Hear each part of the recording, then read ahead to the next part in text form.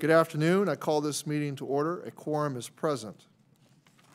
Without objection, the chair is authorized to declare recess at any time, and pursuant to Committee Rule 4, House Rule 11, Clause 2H4, the chair announces that he may postpone further proceedings today on the question of approving any measure or matter or adopting an amendment on which a recorded vote or the yeas and nays are ordered. The committee procedures for remote hearings remain the same. If you're experiencing connectivity issues, please make sure that you or your staff contact our designated technical support so those issues can be resolved immediately. And if you wish to have a document inserted into the record, please ask for unanimous consent and have your staff email the document to veteransaffairs.hearings@mail.house.gov. Without objection, members will be recognized in order of seniority for questioning witnesses today, and this will make it easier for me to ensure all members participating have an opportunity to be recognized. Does any member have a question about the procedures for this hearing? Hearing none, we will proceed. So thank you for being here today. We have two orders of business today. First, we will handle some committee organization matters, and then we will immediately proceed to our oversight hearing. Today, we welcome a new member of our committee, Representative Sheila Sherfilis McCormick of Florida's 9th District. We offer her a very warm welcome. Representative Sherfilis McCormick is the first Haitian American elected to Congress from Florida and will be another crucial voice for Florida's 1.5 million veterans.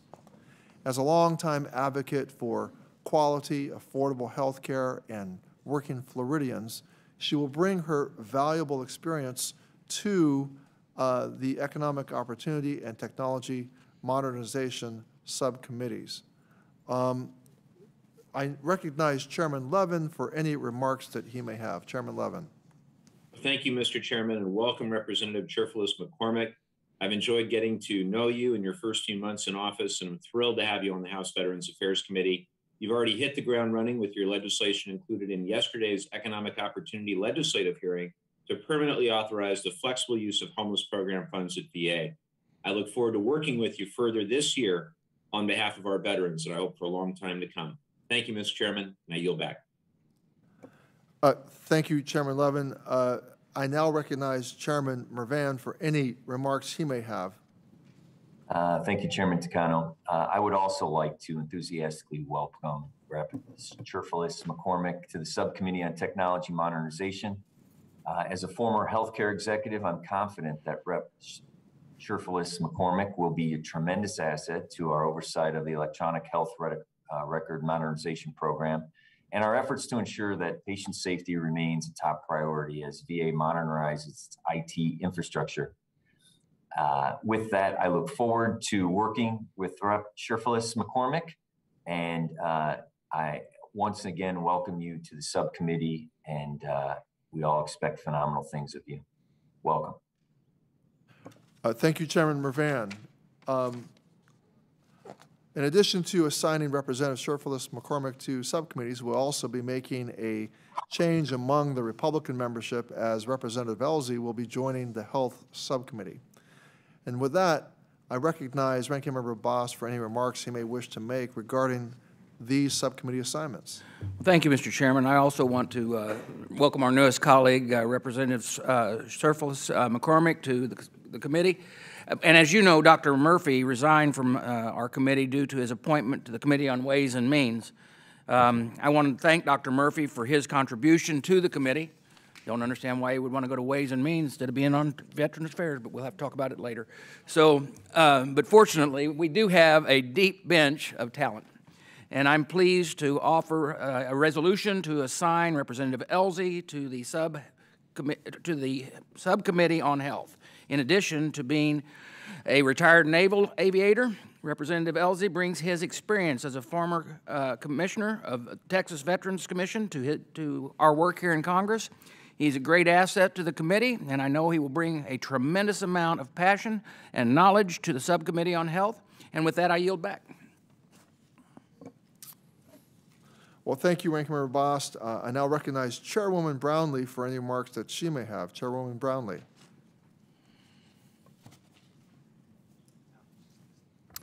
Chairwoman Brownlee? You're muted, Chairwoman Brownlee. We need to, can you unmute?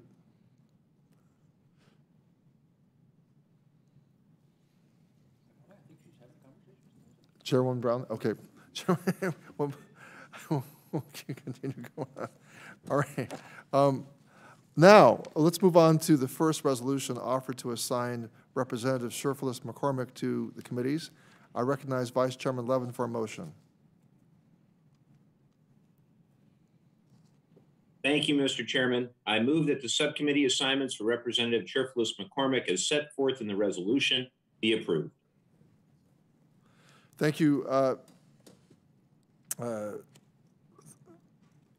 Thank you, Vice Chairman Levin. All those in favor say aye. Aye. Aye. Any opposed say no. The ayes have it. The motion is agreed to. On the second resolution offered by Ranking Member Boss to assign Representative Elsie to the Health Subcommittee, I now recognize Vice Ranking Member Rattlewagon for a motion. Mr. Chairman, I move to adopt Ranking Member Boss' resolution to appoint Representative Elsie to the Subcommittee on Health. I yield back. Thank you, Representative Rattlewagon. All those in favor will say aye. Aye. Those opposed say no. The ayes have it, and the motion is agreed to. This concludes the business meeting portion of today's proceedings, and we will now proceed to the oversight hearing. I will now recognize myself for an opening statement. Today's oversight hearing is entitled Building a Better VA, Addressing Healthcare Workforce Recruitment and Retention Challenges. Now, this hearing could not be more timely. This week happens to be National Healthcare HR Week, which recognizes human resources professionals in healthcare organizations across the nation for the important role they play across the continuum of care. Additionally, earlier this week, in accordance with the VA Mission Act of 2018, VA released recommendations for modernization and realignment of its medical facilities. These recommendations will be considered over the coming year by the Asset and Infrastructure Review Commission, or AIR Commission. The committee is still digesting the thousands of pages of documentation published on Monday and what this means for the future of VA healthcare in various markets. I intend to hold a separate hearing on the AIR Commission recommendations. However, one thing is abundantly clear. VA can improve buildings and build new facilities closer to where veterans live, but if VA does not have the workforce to staff them, it cannot deliver on our promise to veterans.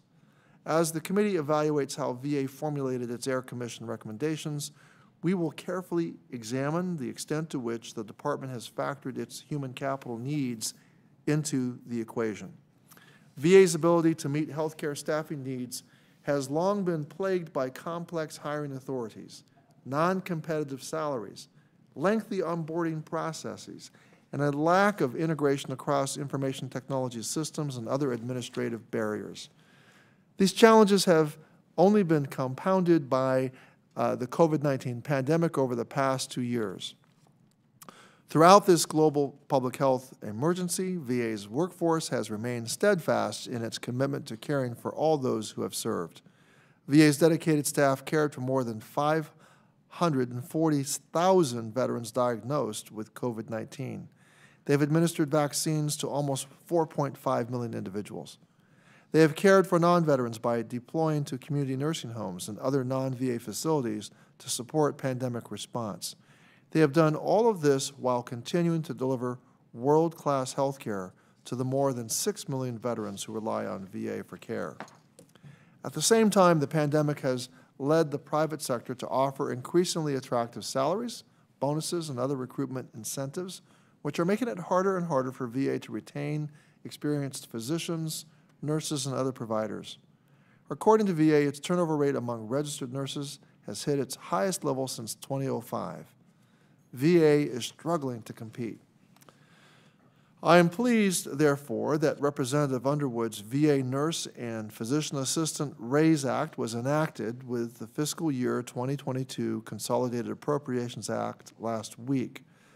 But there is so much more work to be done.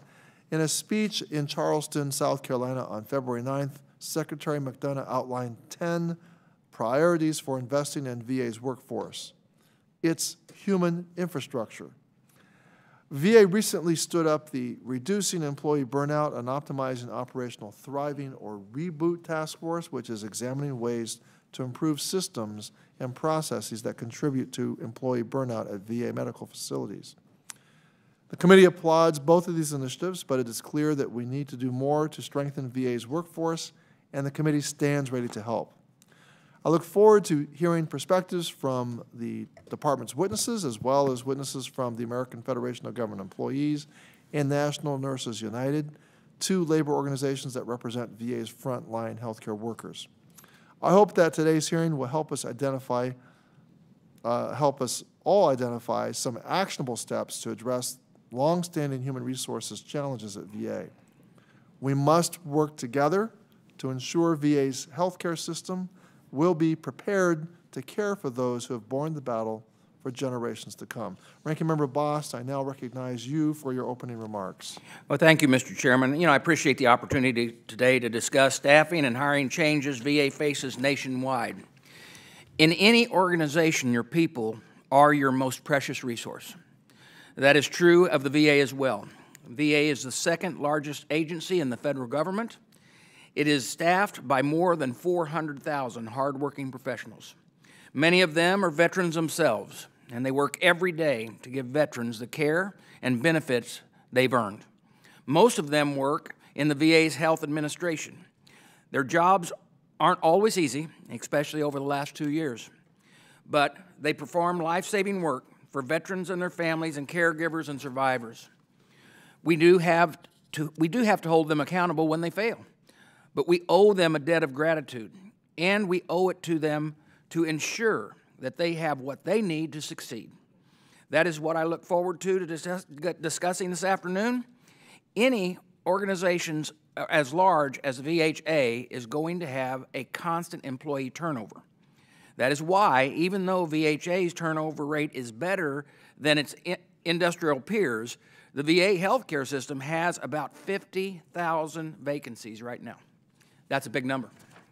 Most of those vacancies are from docs, nurses, schedulers, social workers, and housekeeping aides. Those positions are critical to keeping the VA hospitals and clinics up and running. And it's harder than ever before to find workers to fill those positions. The American Hospital Association recently called the healthcare provider workforce shortage a national emergency. VHA must use every tool at its disposal to confront that emergency.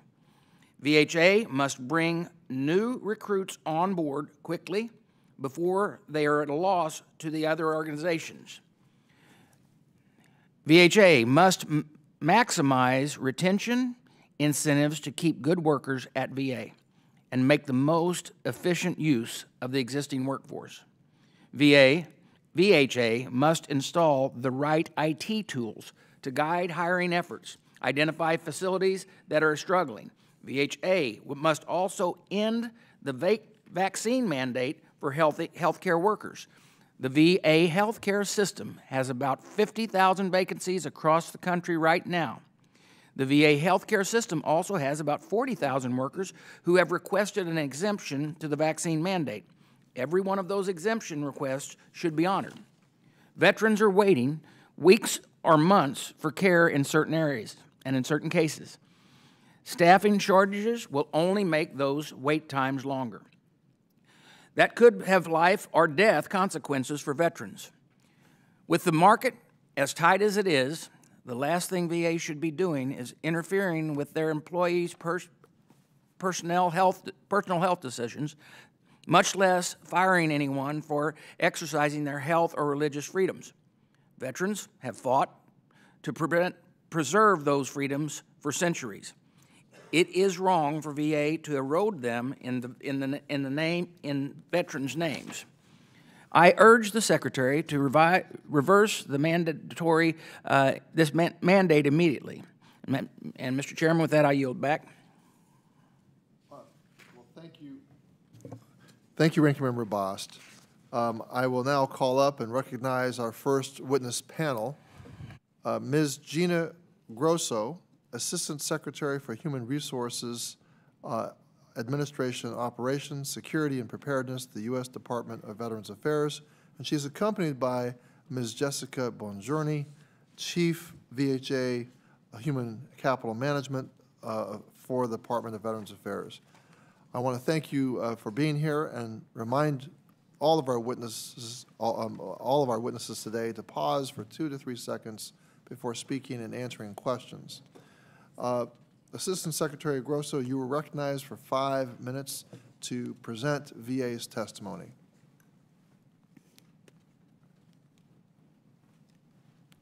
Chairman Takano, Ranking Member Bost, and members of the committee. Thank you for the opportunity to discuss the Department of Veterans Affairs healthcare hiring and staffing opportunities, as well as the state of VA's human capital management programs. I am joined today by Ms. Jessica Bongiorni, Chief Human Capital Management, Veterans Health Administration. I would also like to recognize our labor partners, some of whom are with us today. VA has great respect for our labor partners and the key role they play in taking care of the nation's veterans. We look forward to our continued collaboration. It's an honor to be with you today to discuss steps we are taking to attract and retain VA's #1 asset, our great public servants. We know that investment in our employees is an investment in veterans. Investing in our human capital infrastructure is critical for the VA to function effectively. Secretary McDonough recently shared 10 steps VA is taking to invest in its workforce. Those steps, which are summarized in my written statement, are designed to foster a workforce that is treated with dignity and respect. The VA cannot increase access and improve outcomes for veterans without investing in our people. And thinking about investing in VA's employees, I want to take this opportunity to personally thank the committee for its support of the RAISE Act that the President signed into law on Tuesday. We are grateful for your support. The VA has more than 400,000 employees and continues to grow each year. Healthcare is the largest part of VA's mission, representing nearly 90% of VA's workforce. Oh, God, he's out of order. As the largest integrated healthcare delivery system in the United States, VA's workforce challenges mirror those faced in the private healthcare industry. Across the private healthcare sector, hospitals and ambulatory care centers have reported higher turnover, increased labor costs, and increased reliance on travel nurses. While VA's turnover rate has historically been extremely competitive at or below 9.6% annually, that rate increased to 9.9% in fiscal year 2021.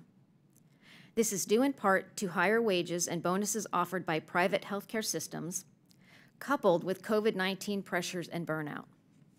The Secretary's 10-point plan is intended to combat these challenges. Despite these challenges, VA's unique mission attracts new employees each year.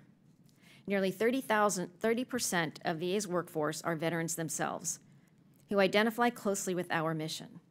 VA continues to lead the way in using telehealth and mobile deployment clinics to reach veterans living in areas defined as health professional shortage areas. VA is a leader in virtual healthcare delivery and is well positioned to expand in this area. In VHA, human resources modernization efforts are underway with the goal of standardizing processes to increase efficiency in HR processing. While national policies exist for HR functions, variability in local processes has led to inefficiencies. This variability also makes it difficult to automate processes with modern information technology systems. HR modernization shift to shared services was a key factor in VHA's ability to accomplish significant surge hiring during the pandemic. VA acknowledges the concerns raised by customers and other stakeholders about delays in the hiring and onboarding process, and we are actively working to address it. In VHA, an onboarding optimization team is currently working to standardize and reduce steps in the pre-employment and onboarding process. We continue to develop staffing models across VA, and we have just started the work to develop staffing models for all VA medical centers. The staffing models will contain sufficient detail to inform BAMC requirements and will help each VHA network allocate resources that will produce the best outcomes. It's an honor and a privilege to be part of this noble mission to care for our nation's heroes, whose service and sacrifice is so inspiring. I look forward to working with each of you on healthcare hiring and staffing opportunities across VA, as well as investing in our current employees so they can provide the best care and services to our veterans and their families. This concludes my testimony. My colleague and I are prepared to respond to any questions you have.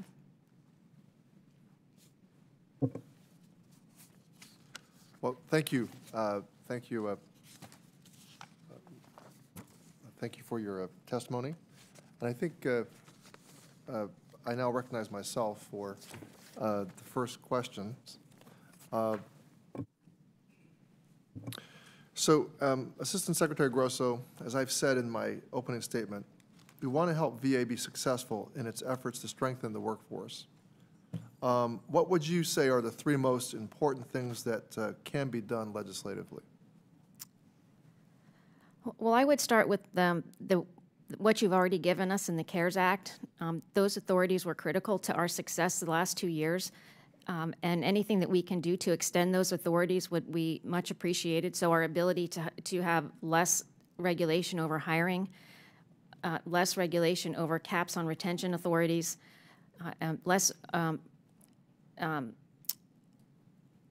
restrictions on how we pay awards and bonuses, and to your point, to help us be more competitive with the private sector that we compete with.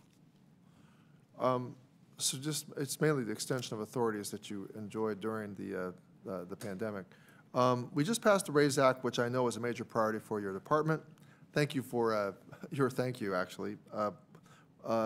Which statutory constraints? Well, you already answered this question in your original answer. How can we address? Let's turn to the 10-point plan that Secretary McDonough put forward. How can we help address that 10-point plan for investing in workforce investment?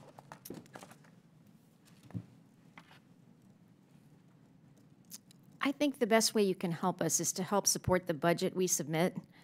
As we try to implement some of these, some of them will require funding. Please know that that funding goes directly to taking care of our employees, that take care of our veterans. And so I think that's the thing that would really support us the most. Okay. Now, I want to give you one more chance to answer.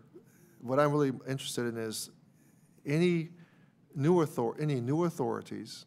I mean, you talk about continuing the authorities under the emergency authorities that we granted, but any new authorities or legislative fixes that VA is looking for in terms of addressing its workforce needs, anything that you would say now?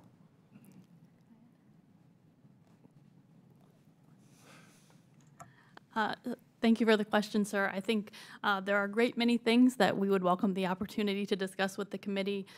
In addition to the RAISE Act, which is going to be great for us, there are a variety of other occupations in addition to nurses and physician assistants who will need some assistance in modifying pay caps. We've had some difficulties recruiting our entry-level staff, so while the recent change to the minimum wage for federal employees is a good thing, we will need more. We also will need some ability to have a streamlined personnel authority, as you mentioned in your opening statement. Our hiring authorities are too complex right now, and so having a simplified, streamlined version that would allow HR staff to have an easier time bringing people on board would be helpful. So we'd be happy to work with you on more details. Yeah, the onboarding has been a long-standing issue. On more than one occasion, Secretary McDonough has said that he wants Congress to make permanent some of the expedited onboarding flexibilities, which you just talked about, that we granted the VA during the pandemic. And I want to clarify: is he asking us to allow VA to complete certain essential onboarding tasks like fingerprinting, background checks, and full verification of clinical qualifications within a certain number of days after the employee's start date, rather than before the new hire's first day on the job? Go ahead. Yes, that is one of the things that we would like to ask for an extension and to make permanent. As was mentioned, we have a team right now actually in DC working on improvements with process improvement engineers on the onboarding process, and one of the things I believe they're going to recommend is that we make those actions permanent. That would allow us to bring people on quickly and still have the opportunity, if there's an issue with their background, to go ahead and let them know that they can't continue employment with us, but we'd get them in the door quickly. Well, what, if anything, are you doing to ensure those essential onboarding tasks are still completed within a reasonable amount of time after a new hire's first day, and that no task has been left undone? We track the completion of those tasks in the USA staffing system, which is the system we use to onboard our employees. So we are tracking that information. Well, the thing I'm worried about is the inherent risk of delaying these tasks, which I'll add was articulated in a memorandum the VA Inspector General sent to VA leadership about a year ago. It is not difficult to imagine the worst-case scenario. If those tasks are not completed in a timely manner, or at all, VA could end up employing unqualified, clinically incompetent individuals or individuals with criminal backgrounds, people who would be delivering health care to our veterans while having access to controlled substances and veteran-sensitive health information.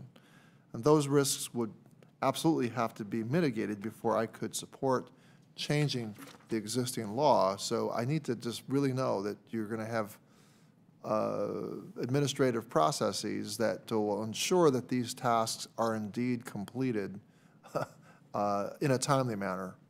Those are my concerns. Ranking Member Boss, go ahead. Yeah, thank you, Mr. Chairman. Ms. Grozo, VHA has approximately 50,000 vacancies. VHA also has a vaccine mandate that it's approximately 36,000 employees have requested an exemption from.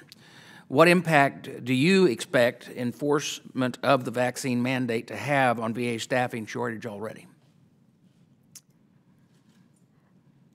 I think it's early to tell what that impact will be, but to your earlier opening statement, we are not questioning the validity of someone's request for a religious or a medical issue. But what we are trying to do is make sure that we have a safe environment for the veterans that we serve. And I understand.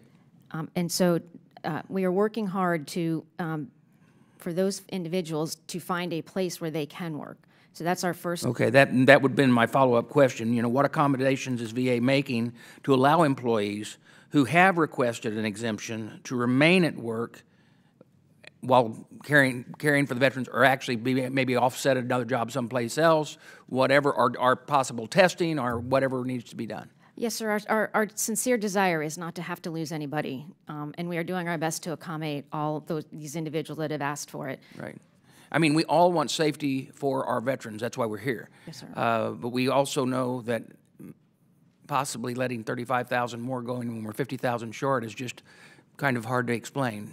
So, also, then I had another question. You know, right now the VA's turnover rate is about 10%. You brought that up, 9.9, which compares favorable to the VA's private and public sector peers. The American Hospital Association recently called the clinical workforce shortage a national emergency.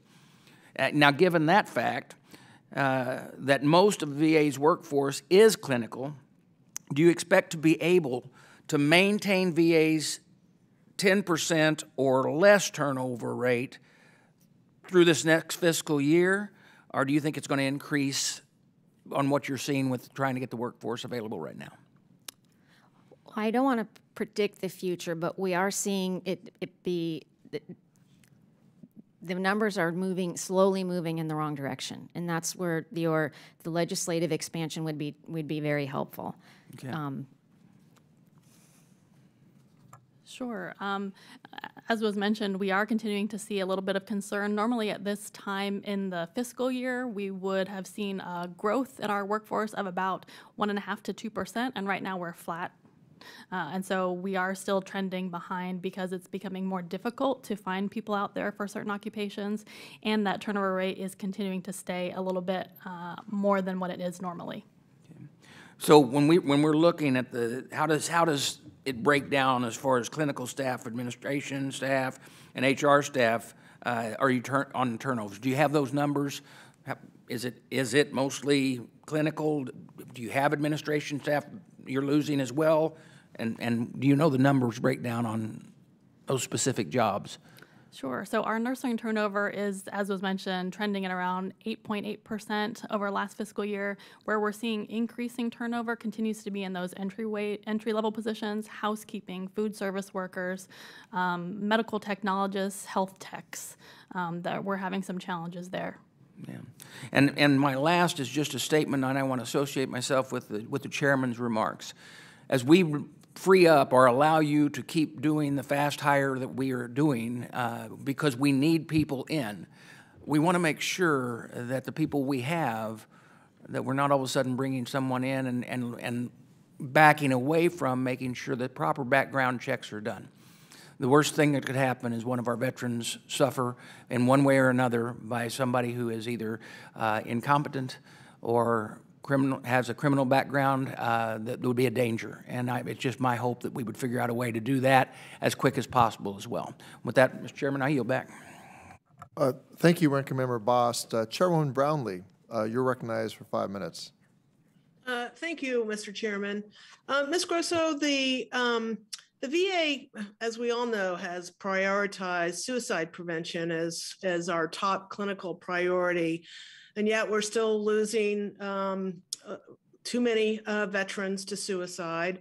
And certainly, despite the demonstrated commitment from the national office, considerations at the local level often complicate efforts to ensure veterans have access to the full continuum of mental health providers. For example, the Big Springs facility in West Texas, this came to my attention, recently made the decision to eliminate its psychiatry residency program, arguing that they could not justify using what would otherwise be clinical time to provide basic supervision of psychiatric residents.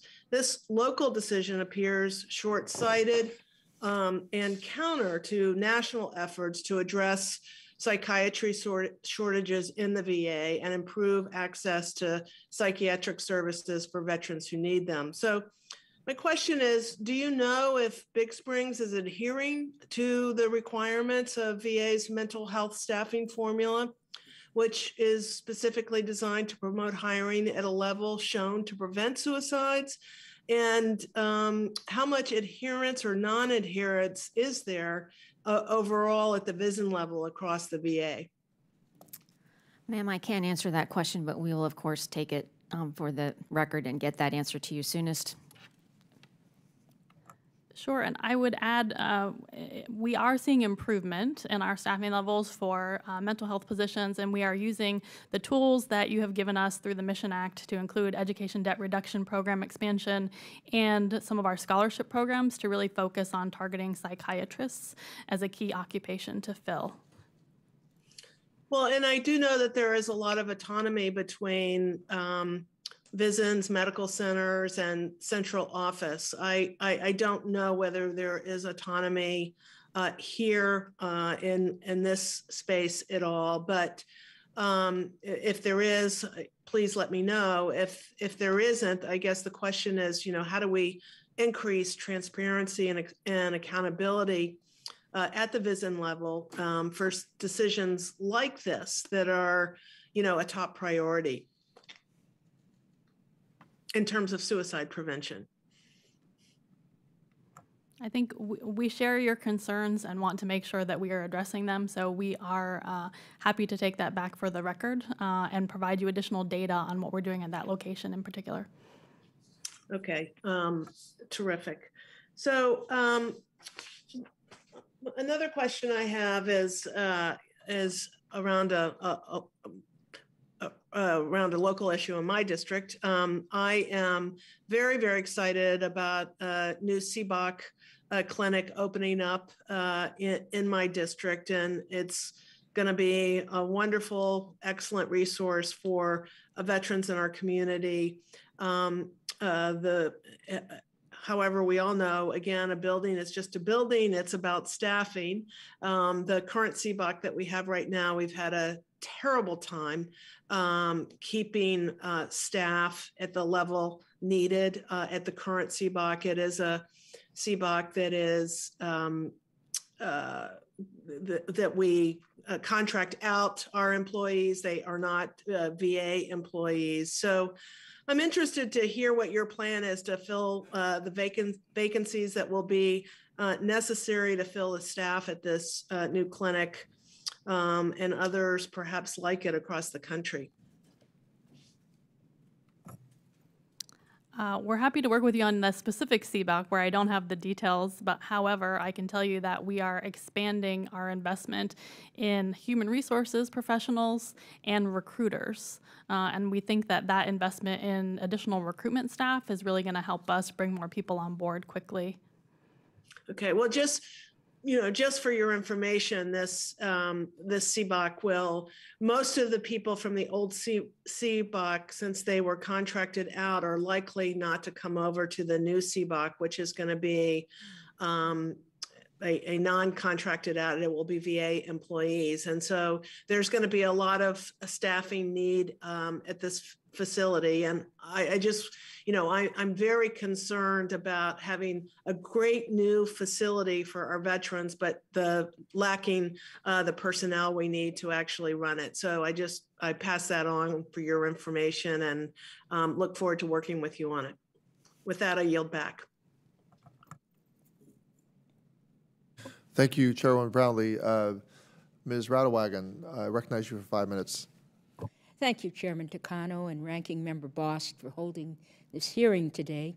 It's nice to see you in person again, and I'm optimistic that we can eventually get COVID under control to the point where this becomes the norm again. I want to thank the panel for your testimony. Ms. Grosso, what actions has VA taken in the last 2 years to make VA's clinical workforce more resilient? And what would you say VA's top recruitment and retention challenges are, and what are you doing about them? If I may, Congresswoman, I would like to speak to this topic. As Chairman Takano referenced in his opening statement, we have established the Reboot Task Force, of which I am the co-chair, along with Dr. Upton, our acting Deputy Undersecretary for Health, and the nurse executive from Los Angeles. And we are taking that time to really dig into burnout and understand what are the real drivers for our employees and what can we do to help them. We do focus on whole health for our employees and identify ways that we can give them protected time to take breaks or to invest in their well-being. We offer employee assistance program services, and we're exploring whether we may or may not need any legislative assistance to help us continue on that path. So that group is reviewing recommendations from the field right now actively and getting ready to share recommendations with our leadership. As for our recruitment and retention challenges, they were some of the same ones that we've referenced already. So we have challenges with our onboarding timelines that we are actively addressing to bring people on board more quickly. We also have difficulty because there's a shortage of qualified candidates in the market. And so we use some of the authorities that you all have granted us to create new people who can do the work through our scholarship programs and bring them on board with a service commitment back to VA. We also have complexities in our authorities and in our pay structures, and that's where we'll continue to need your assistance to address. And Ms. Grosso, how, if at all, would future surges in COVID cases at this stage of the pandemic impact VHA's recruitment and retention efforts and ability to meet workforce growth targets? Well, I think we've proven that we've been very agile as we've seen surges in the level of virus across the nation. And I would presume we'll be just as agile as we have in the past to continue being able to recruit and retain people to continue to do our mission. So I think if past is prologue, I think that we will be agile enough to address that, and we follow that very closely. We meet every morning at 8:30 with the Secretary, and that's one of our primary discussions. We're watching what's happening in Europe and what's happening in Asia. We're very cognizant of what's going on with our supply chain, and do we have the supplies we need? So we're constantly planning for the next event should it happen. Thank you, Mr. Chairman. I yield back. Thank you, Ms. Radewagen. Mr. Lamb, I recognize you for 5 minutes. Thank you to our witnesses for appearing.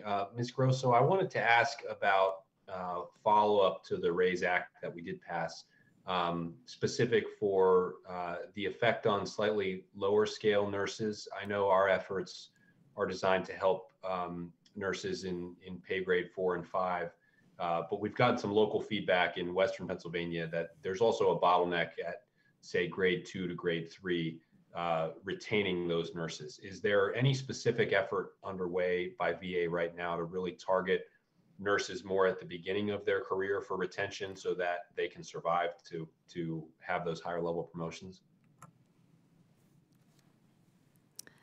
Thank you, sir. I would like to address your question.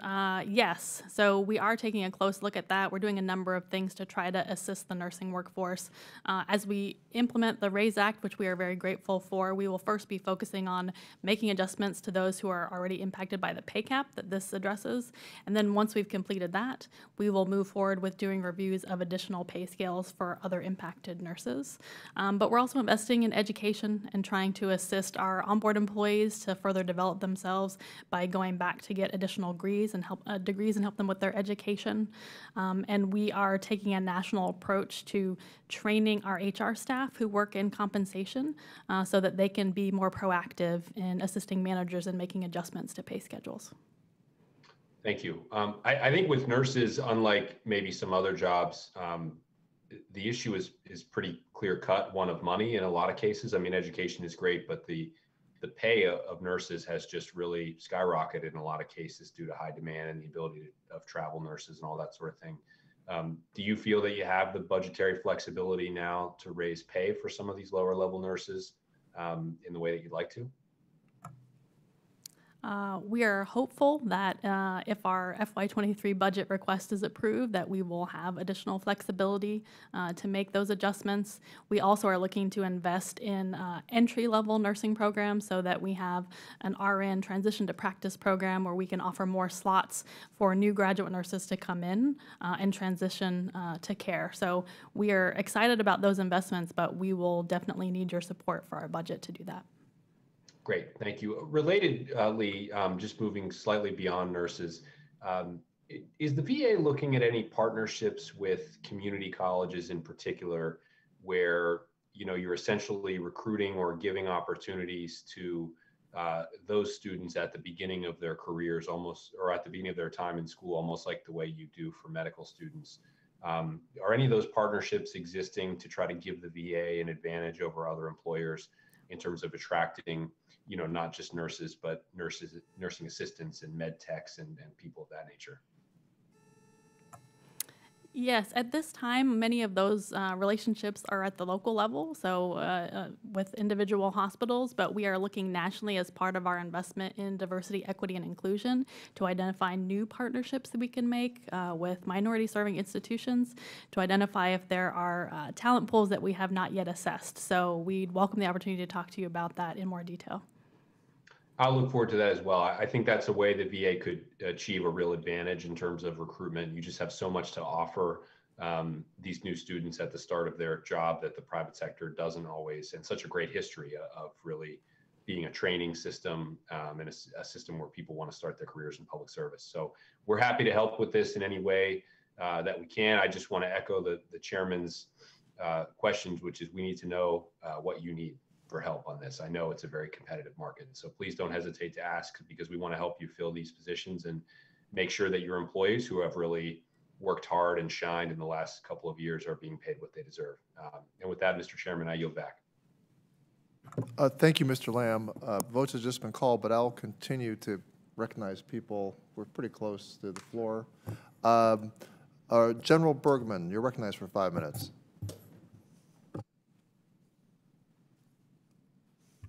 Thank you, Mr. Chairman.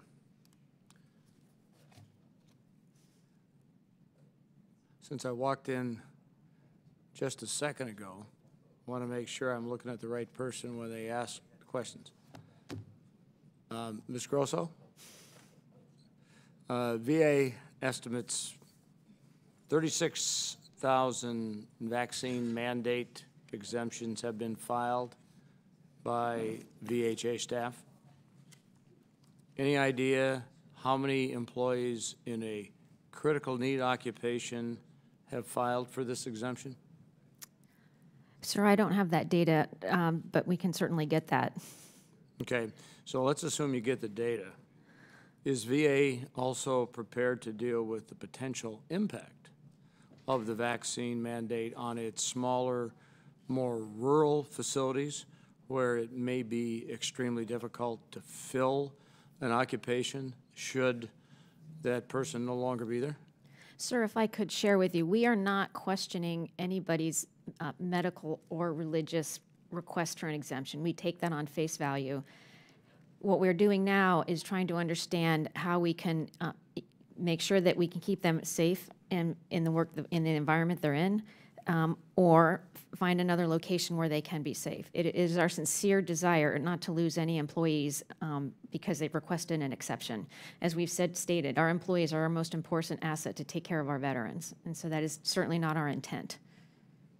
Okay, so if these, I understand that the exemption requests are being processed individually by the relevant employee's service line chief, I think is the terminology.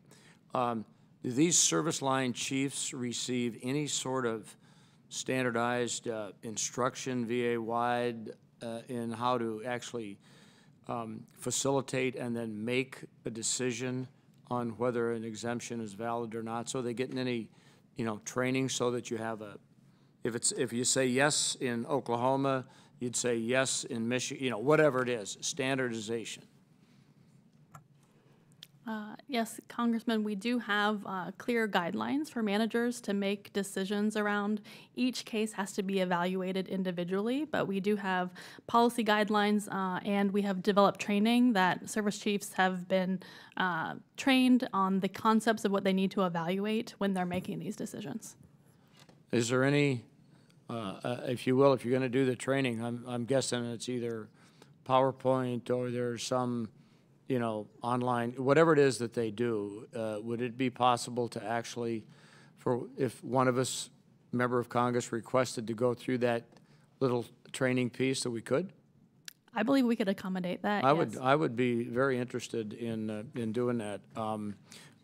Now, let's say if an exemption is granted, but accommodations,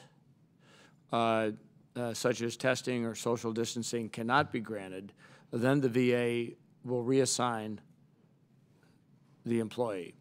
Where do you reassign them? Where would you reassign them? And could you potentially end up reassigning a clinical professional to a desk job? It is possible, but that would not be the first choice. So generally, we may consider taking someone from a higher risk area and reassigning them to an area where the veterans who are being cared for there are not at a higher risk. We may move them to a position that has virtual responsibilities, for example. But all options are on the table before we take any type of administrative steps to take any kind of action against an employee. Okay. Well, with that, I know one of the things that we cannot get back is time. So with that, Mr. Chairman, I'll yield back. Thank you, General Bergman. Mr. Pappas, you're recognized for 5 minutes. Thanks very much, Chairman Takano, and thank you to our panelists here for this important conversation. I want to draw attention to the epidemic and the crisis, really, of veteran suicide and how that issue intersects with the workforce challenges at VA. So, I know that VA continues to struggle to recruit and retain the mental health professionals that they need. And I think that there are other tools that are at VA's disposal that it could work harder to implement. I want to refer to one. This is the Clay Hunt Suicide Prevention for Veterans Act, signed into law back in 2015. It authorized a pilot project to encourage more psychiatrists to choose a career with VA by offering medical school loan repayments on par with those offered by other government agencies and in private practices as well. This goes alongside a number of other initiatives that VA has undertaken in terms of loan repayment and incentives for providers. Ms. Grosso, I'm wondering if you could update me on the status of implementing this specific psychiatric loan repayment program and why, if there is, why does there continue to be a delay?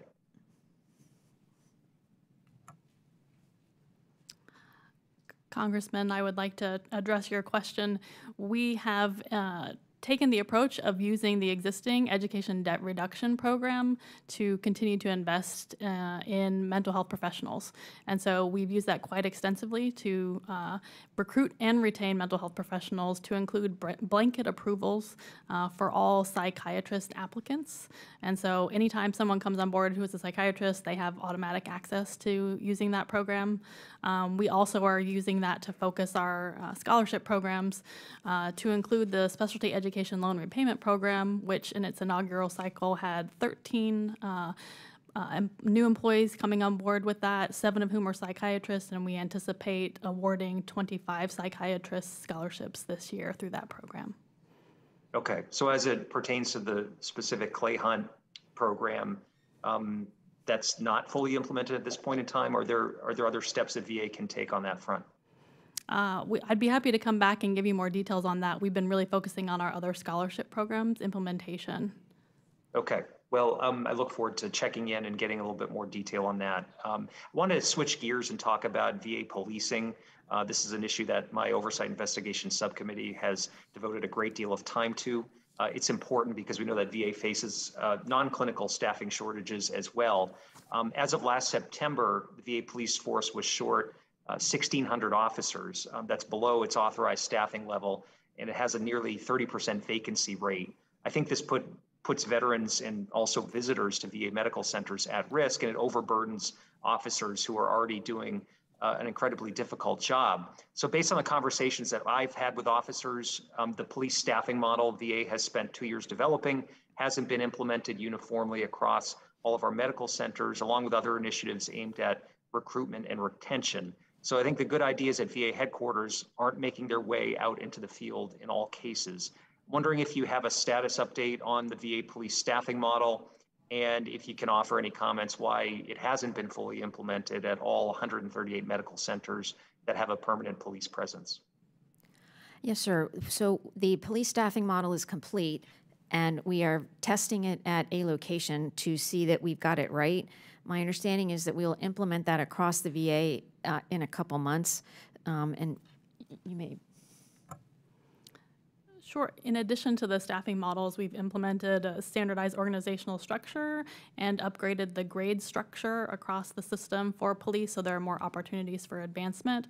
We're also actively using our direct hire authority to bring on police. We've hired nearly 700 using that special authority, and we have a new program that we have joined in partnership with the Department of Defense and their Skill Bridge program to try to create a pathway for our transitioning service members to come in to the police occupation. So we have our first pilot of that program that starts next month, where we'll have transitioning service members coming into the Law Enforcement Training Center.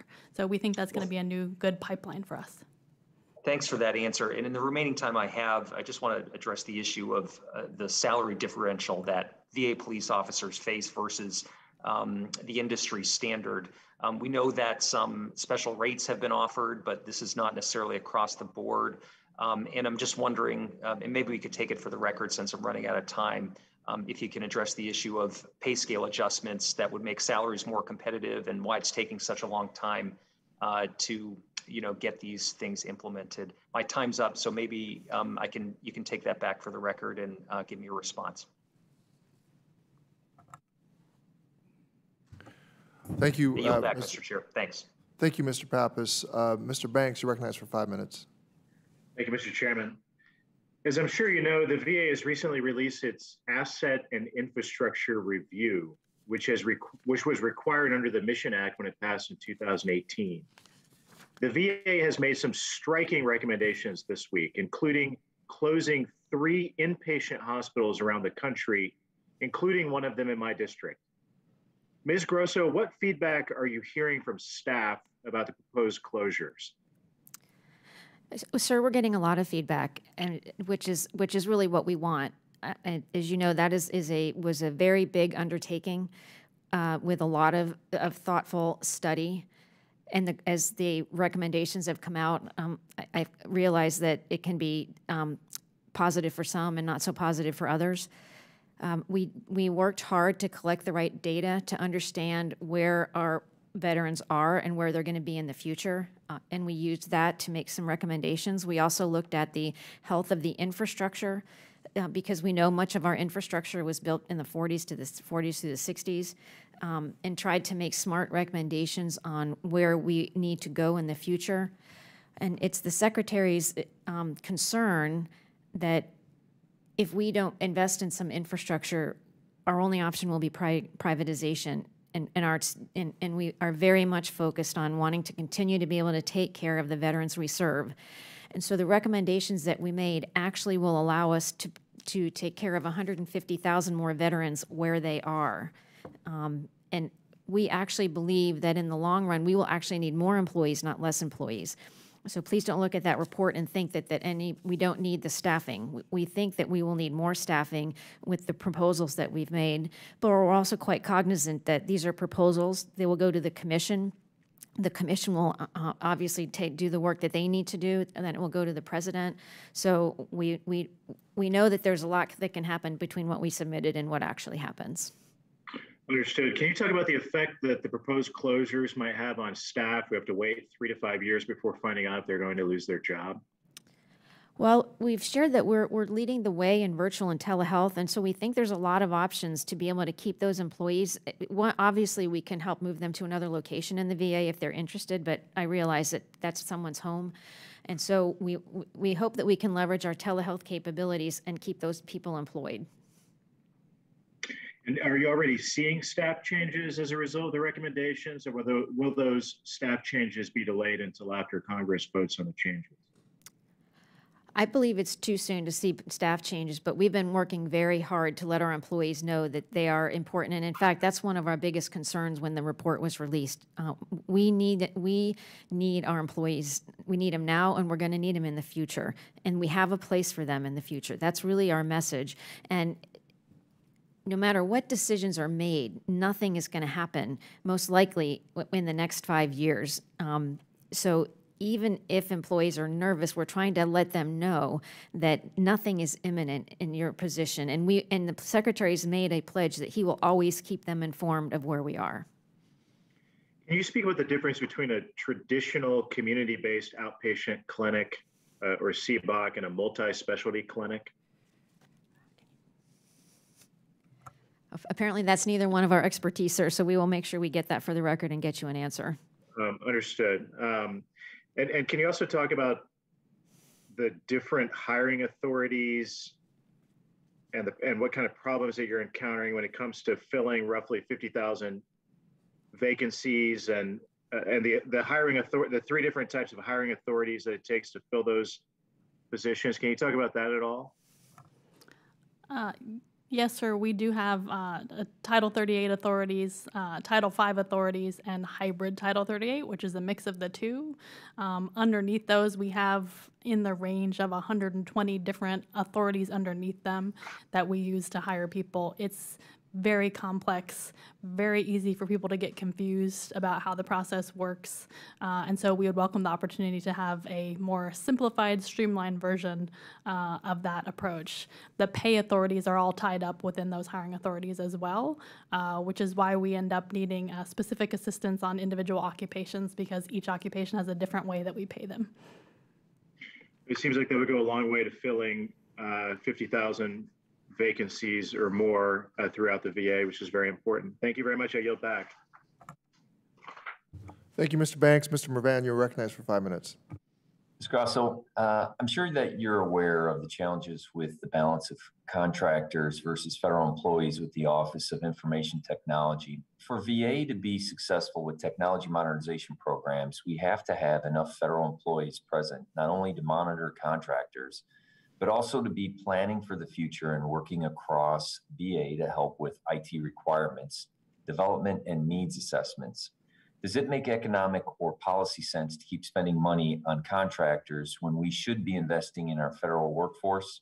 Also, what can Congress do to help you with providing greater incentives for IT professionals to work for VA, whether that is more competitive pay or making it easier to onboard them in a timely manner? And then thirdly and lastly, We've also heard concerns regarding attracting higher level IT professionals because of the requirements for supervision that come with higher salaries and pay grades. I realize this may be a better question for the OPM, but is there anything that you can do to help mitigate these issues at VA, or would this require a legislative change?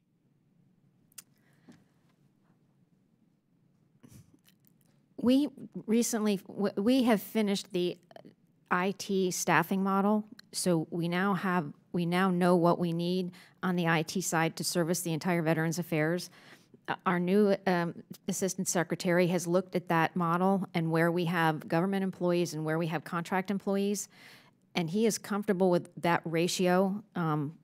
He could have obviously made some changes to that. There are certainly flexibilities that we have a contract force that we don't have with the government workforce, and we absolutely would welcome some loosening of the requirements as in the GS 12, 13, 14, and 15 requirements in particular, to your point, must be a supervisor. But I honestly don't know if that requires legislation. But we'd be very interested in working with you on that. Okay. May I also ask if you can share, or if you know off the top of the head, the ratio that you're speaking of? Sir, I don't, and I will take that for the record and get you that information. Okay.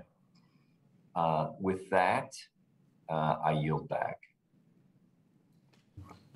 Thank you, Mr. Mervan. I don't see any other members. Are we still expecting Ms. Frankel? Oh, Ms. Frankel. Oh, okay. Oh, here it is. Okay. Hi. Ms. Frankel. Thanks. Yeah, thank you. Oh, I'm sorry. Ms. Frankel, I have to go to a Republican. I'm sorry. Okay, go ahead. Hold on just a second. Mr. Moore, you recognize for 5 minutes. Thank you, Mr. Chairman. I thought they were going to miss me there for a minute.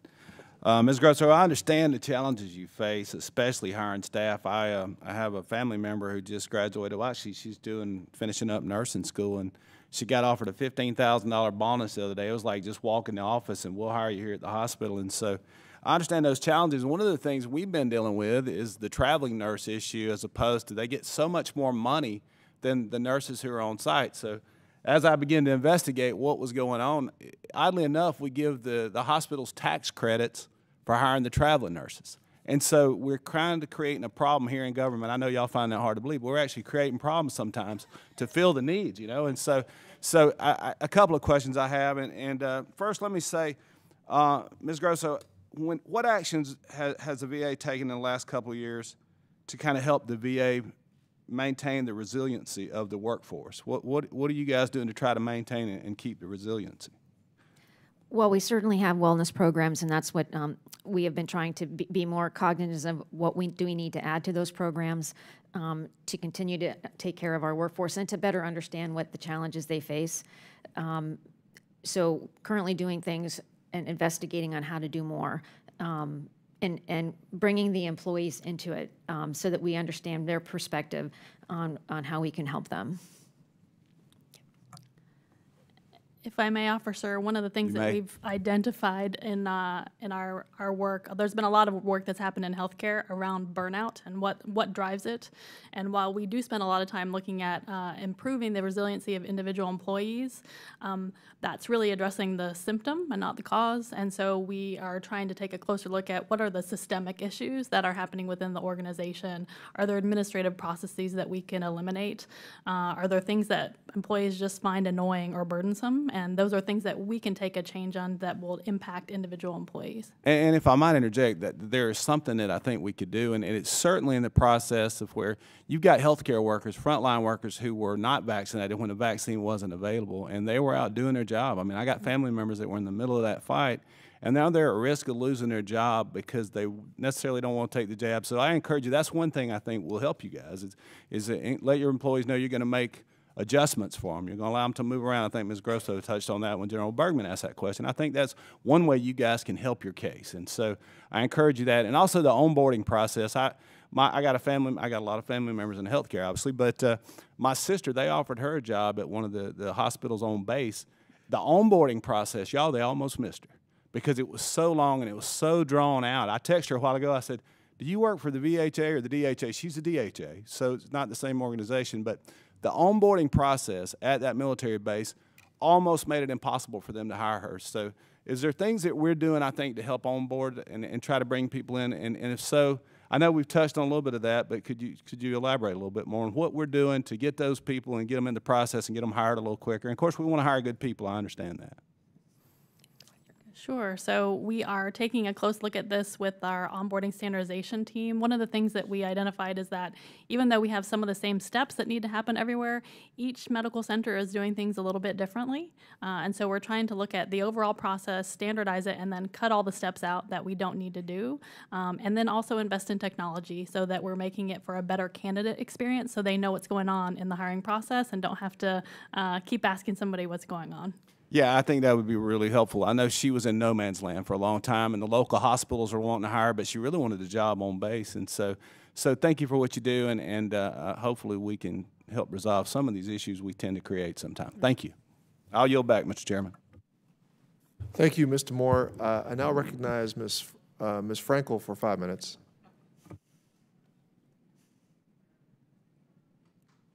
Thank you, Mr. Chair. Trying to unmute there. So I want to ask a question near and dear to Chairwoman Brownlee's heart. I think she went off to vote, but this is relative to her Deborah Sampson Act. And just wanted to know, first of all, and thank you folks for your testimony today. What kind of tracking or initiatives are you undertaking to make sure that we're getting staffing that is sensitive to the needs of the women's veterans in terms of both hiring and retention?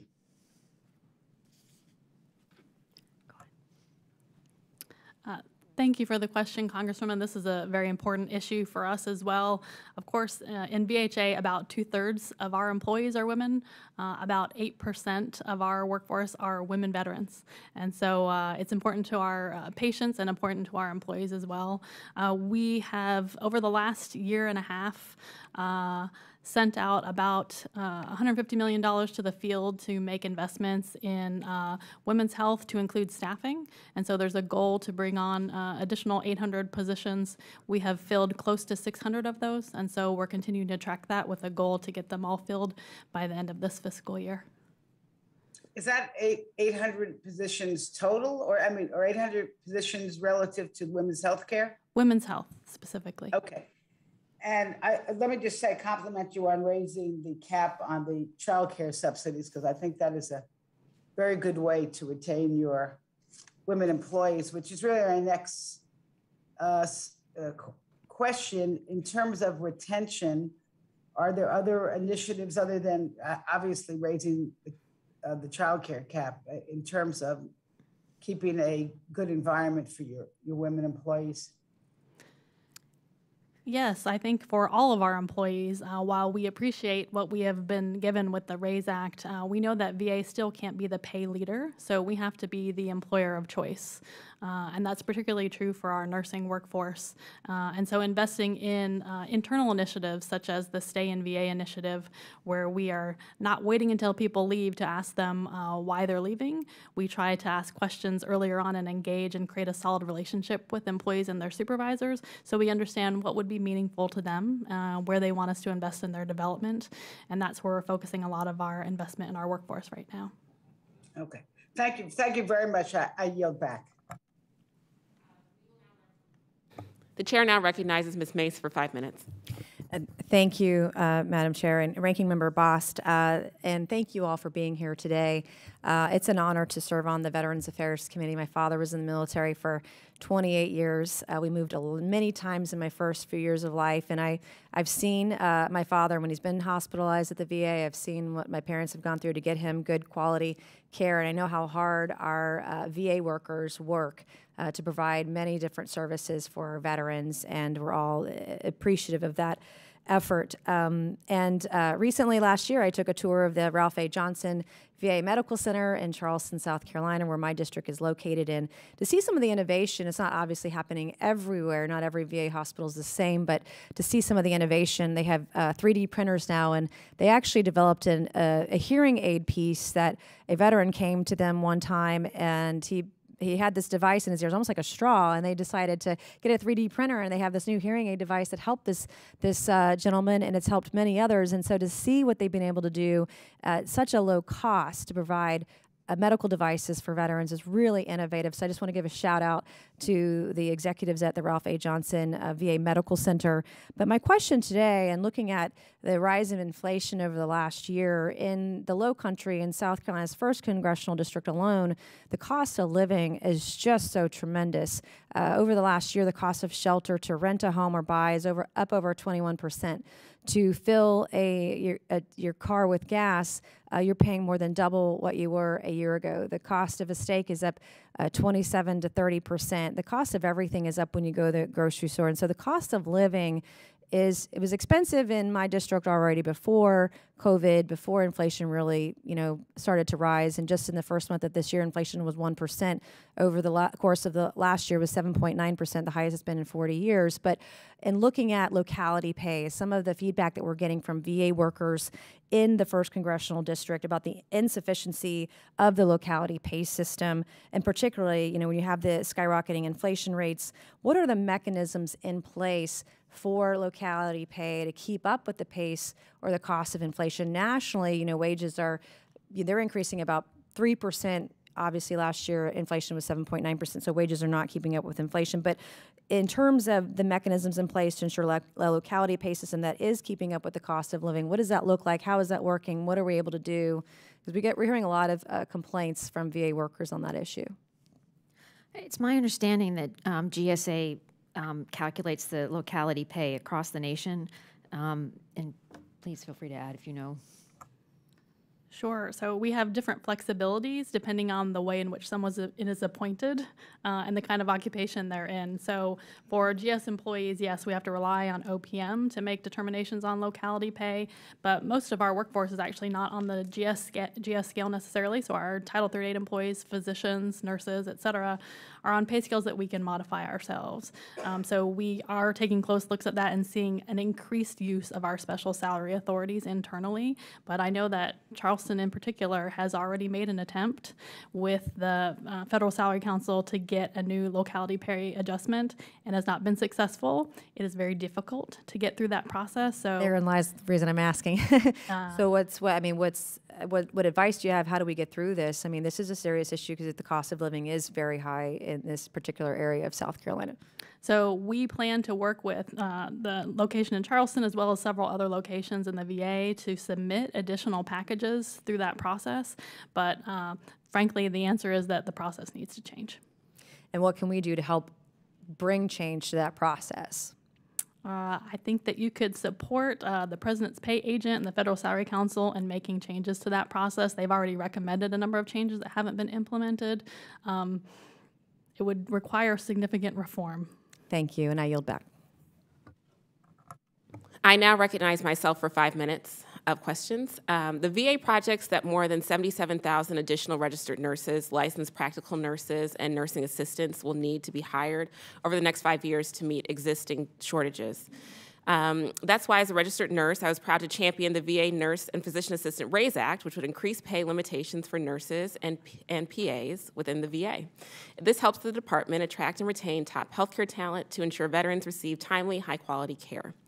My bipartisan bill was enacted on Tuesday as part of the fiscal year 2022 government funding package, and it can be implemented immediately.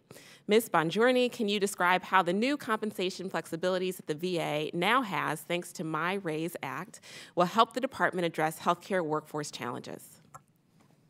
Yes, Congresswoman, thank you so much. We are very excited about this. I know that you've been excited about it. We've been pushing it for a while. So I know that our workforce is also excited. And so what the RAISE Act does give us flexibility for new pay caps for APRNs, PAs, and RNs. And so what we're going to do, first of all, to tackle this is look at all of the people who we already know are at that pay cap, especially in our high cost of living areas, and tackle their pay adjustments first. And so we're working on that right now, and then we'll be able to take a look at all of the other pay schedules to identify where we need additional adjustments. And Great. so this is going to be a great tool for us. Thank you. Thank you. Well, the RAISE Act is a critical step, but there's obviously a lot more work to do. To address the department's healthcare workforce shortages that have been exacerbated by the pandemic, VA issued a directive in April of 2020 urging VA medical facilities to use certified registered nurse anesthetists and other healthcare professionals, quote, to the full scope of their license to address access shortages and other issues relevant to the delivery of healthcare to VA beneficiaries. That's the end of that quote. Now VA is carrying out a review to determine whether the department should expand full practice authority to CRNAs on a permanent basis, which would bring VA policy in line with TRICARE in the majority of states. A comprehensive assessment of the clinical effects of granting full practice authority to CRNAs found no patient risks when CRNAs practice without physician supervision. In other words, there is no scientific or clinical argument for restricting CRNAs from practicing to the full extent of their education and training. If VA is serious about following the science, it is imperative that the department moves swiftly to grant full practice authority within the scope of their license to CRNAs, an evidence-based policy that will expand access to care for our veterans. Ms. Bongiorni, I've been urging the VA to make this move since coming to Congress. Will you commit to working with your team at VA to promptly complete the review of CRNA practice authority and make a determination consistent with scientific and clinical evidence? My team in particular isn't working on it, but I can assure you that VHA will commit to you that we will continue to work on this issue closely and make recommendations about a way forward. I don't know the current status, but happy to speak with you afterwards. Okay, you know, I think what's really important to just emphasize is the need to ensure that whatever direction VA goes in, it needs to be consistent with the clinical evidence that VA has and the biomedical evidence that is very clear throughout our healthcare system in this country. And so when we talk about data-driven, evidence-based policymaking, this is an area that we would hope that VA chooses to follow the science. Thank you so much. And I seek unanimous consent to enter for the record a statement from the American Association of Nurse Anesthesiology to support that. Any objections? Okay, great. I yield back. Thank you so much. And now I am happy to recognize Mr. Cawthorn for 5 minutes. Thank you very much, Chairwoman. And to both of our witnesses, thank you very much for being here. I really appreciate your effort in trying to get good people into your organization and to the agency. I do have a question, though, for Ms. Grosso. I know Mr. Moore touched on this, but what are some ways that Congress can assist you in helping to streamline the onboarding process for new hires at the VA? Thank you, Congressman, for the question. This is of critical importance to us. I think what we would benefit from is further conversations with the committee on how to strike the balance that Chairman Takano referenced around making sure that we're hiring the best possible providers while also onboarding swiftly. Many of the requirements that we have in place right now just take time to go through, and so we need to identify what level of review needs to be done for each hire and what level of risk we're willing to take in our hiring process. And come to an agreed upon balance when we're making those decisions. So would welcome the opportunity to discuss further. Excellent. And speaking of the critical need we have, and I know there's a very critical need for people who can provide anesthesia. And rather than increasing CRNA's responsibilities, it's my understanding that there are no certified anesthesiologist assistants working within the VA right now. And to my best knowledge, I believe that's because there's a different pay scale that you use for CAAs. Can either of you speak to that? I am aware that we don't have any on board. I'm not sure of the reason behind it, though, but would be happy to discuss why that may be. Yeah, please, if you could get anything to my staff just specifically of the reason why that is, because I believe there's really no better way to assist our veterans, you know, the people who critically need anesthesia care than to really have as many CAAs on staff as you possibly can, because they can assist the doctors in seeing as many patients as possible and utilizing our resources in the most efficient manner. But anyways, with those questions, I yield back. Thank you all very much. The chair now recognizes Mr. Trone for 5 minutes.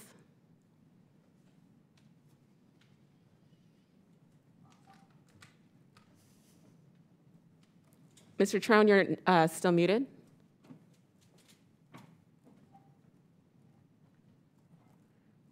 Mr. Trone? Okay, I'm back. I had too many calls at once. You're recognized for 5 minutes.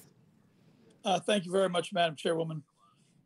My question is, in the area of mental health and substance use, does the VA maintain a list of every type of mental health and substance use provider and how many that you have, and how many hirings would it take to get you up to 100% of all these vacancies that you have in these two areas? Would it take to get you fully hired of FTEs?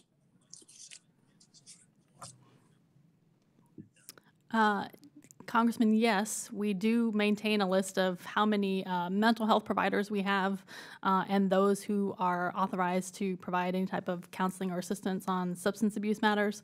So we can definitely get you that information. That's fantastic. Do you have a trend line where you look at the demand for these services as we try to think out 1, 5, 10 years, a trend line that shows a number of veterans requesting mental health or substance use services? And then how would you compare that demand trend line with your trend line of the openings you have for these two areas for full-time equivalents and what you have budgeted for them for the future? I am sure that our mental health team does keep that information on the trend line as far as what the demand is going to be.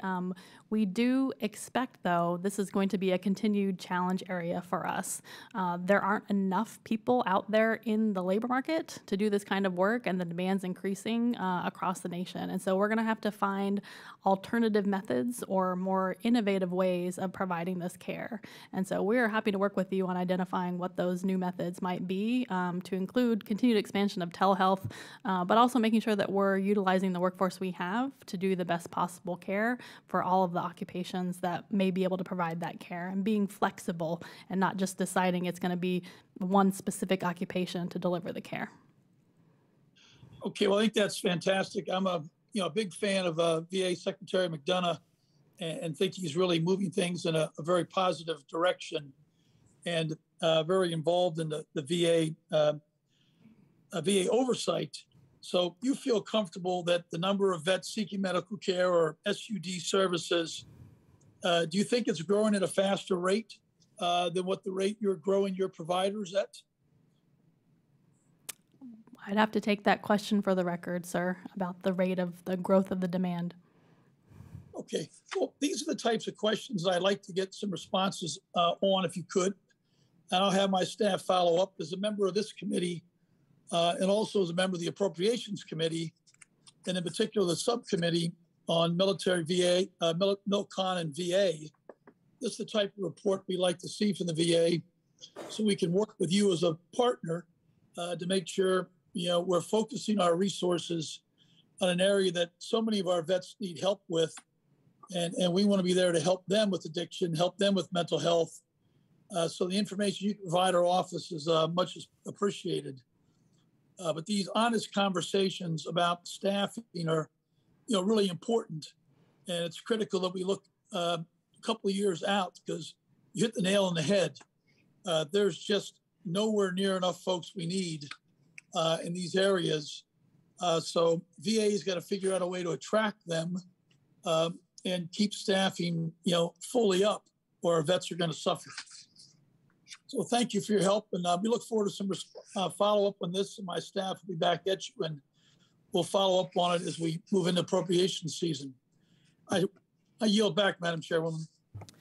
The gentleman yields. The chair is pleased to recognize Mr. Bost for 5 minutes.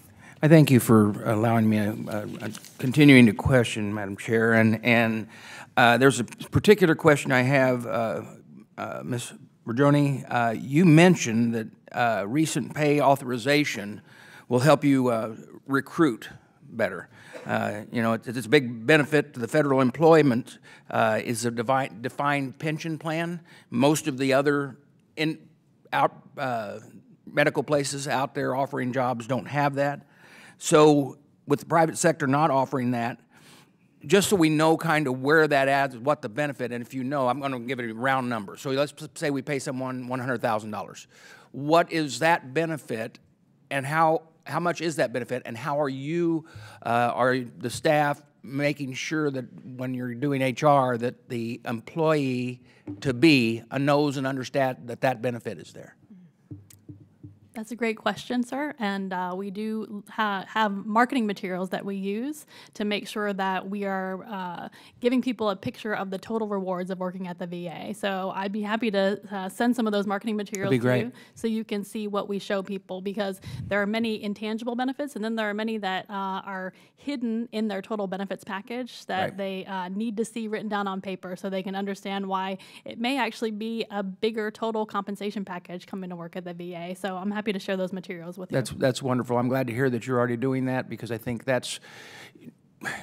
most people just see the base salary and don't understand the other benefits that are available to them. So with that, I yield back. The chair recognizes Mr. Rosendale for 5 minutes. Thank you, Madam Chair. I appreciate your patience as we've been running back and forth. Ms. Grosso, I'm sorry if you've been asked this because I just missed this little segment here. I understand that the HR Smart system is outdated and you want new capabilities. How much has the VA spent on the HR Smart system? Sir, I can't tell you that, but I will certainly get you that information. I would like to share with you, though, that we took that system on in 2012, so it's near its 10-year life cycle, and we are starting to do the work to acquire the new system. But given how old it is, and when we were the first agency that had a shared service HR line of business in 2012, and we bought it to do personnel actions, and so it appears to be not sufficient because it's not what it was intended to be, and we're very cognizant of that, and we're very cognizant of what our customers need, and we are working with the vendor to make it as best as we can until we convert to our next contract. But we're very aware of your concern. Okay, so is your office soliciting industry input on what to do with HR Smart so that we can, have you identified the areas where there are shortfalls, deficiencies, and then working to figure out what the next system should look like? Yes, sir, and in fact, we work with OIT, our Office of IT, which will actually do the procurement. So it's a combined effort between two offices. So we sort of set the requirements, and they're the experts on the IT, and I'm sure we can have someone that will actually do the acquisition come talk to you. So has anyone looked far enough into it to determine whether this system can be upgraded, updated, or whether we're going to have to make an investment in a whole new system? Are you far enough down the line yet to determine that? Well, one of our requirements, to your very point, is that whatever vendor comes next, they've got to be able to go from go. So we're not going to wait 2 years to convert from old to new, and that's going to be one of our requirements. And so the question is, we've already had one vendor day, and I can't remember how many people came. It was quite a big number. But one of the requirements will be one gets shut off and one gets turned on with the new. And so that's one of our requirements. Okay, so do you think it would be beneficial for the VA to identify specific requirements and capabilities, as well as an idea of the implementation and life cycle cost with a firm scheduled with defined milestones before starting the project?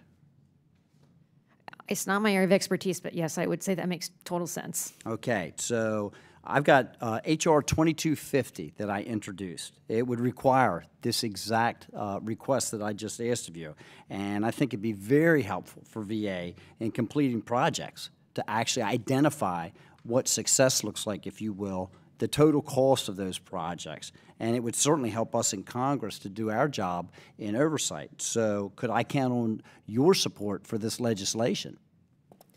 Sir, I'd like to go back and talk to the person that really has the authority to say that, but I will make sure that we get you an answer back quickly.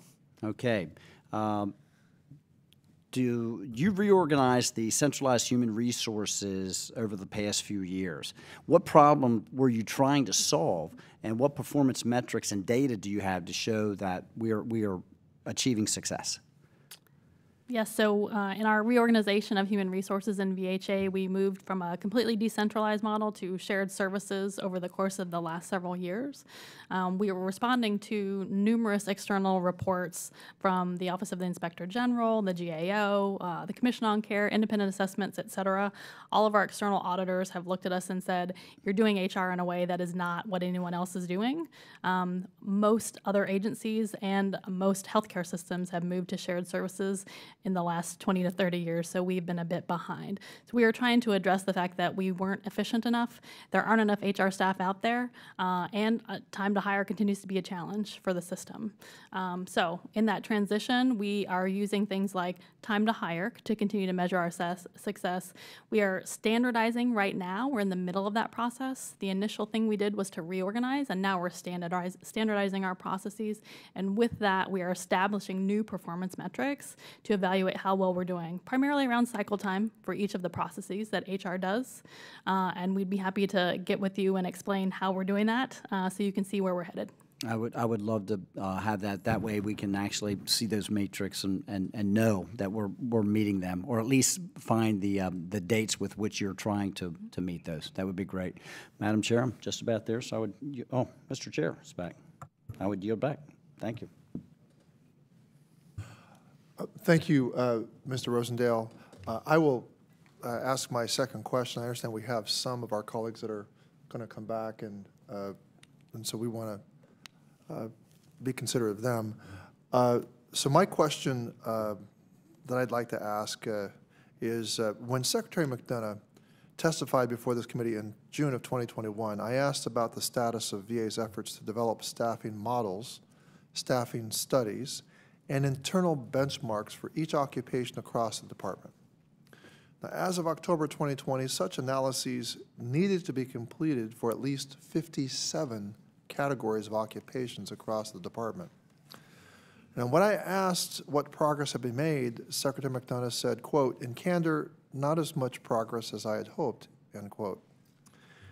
It then took at least 8 follow-up requests over the ensuing 6 months for the committee staff to finally receive a briefing in December 2021, where we learned that none of the 20 staffing studies planned for fiscal year 2021 had been completed. So again, I want to ask the VA today, where do we stand today? How many of the 57 staffing studies are now complete? I must admit that number 57 is not familiar to me.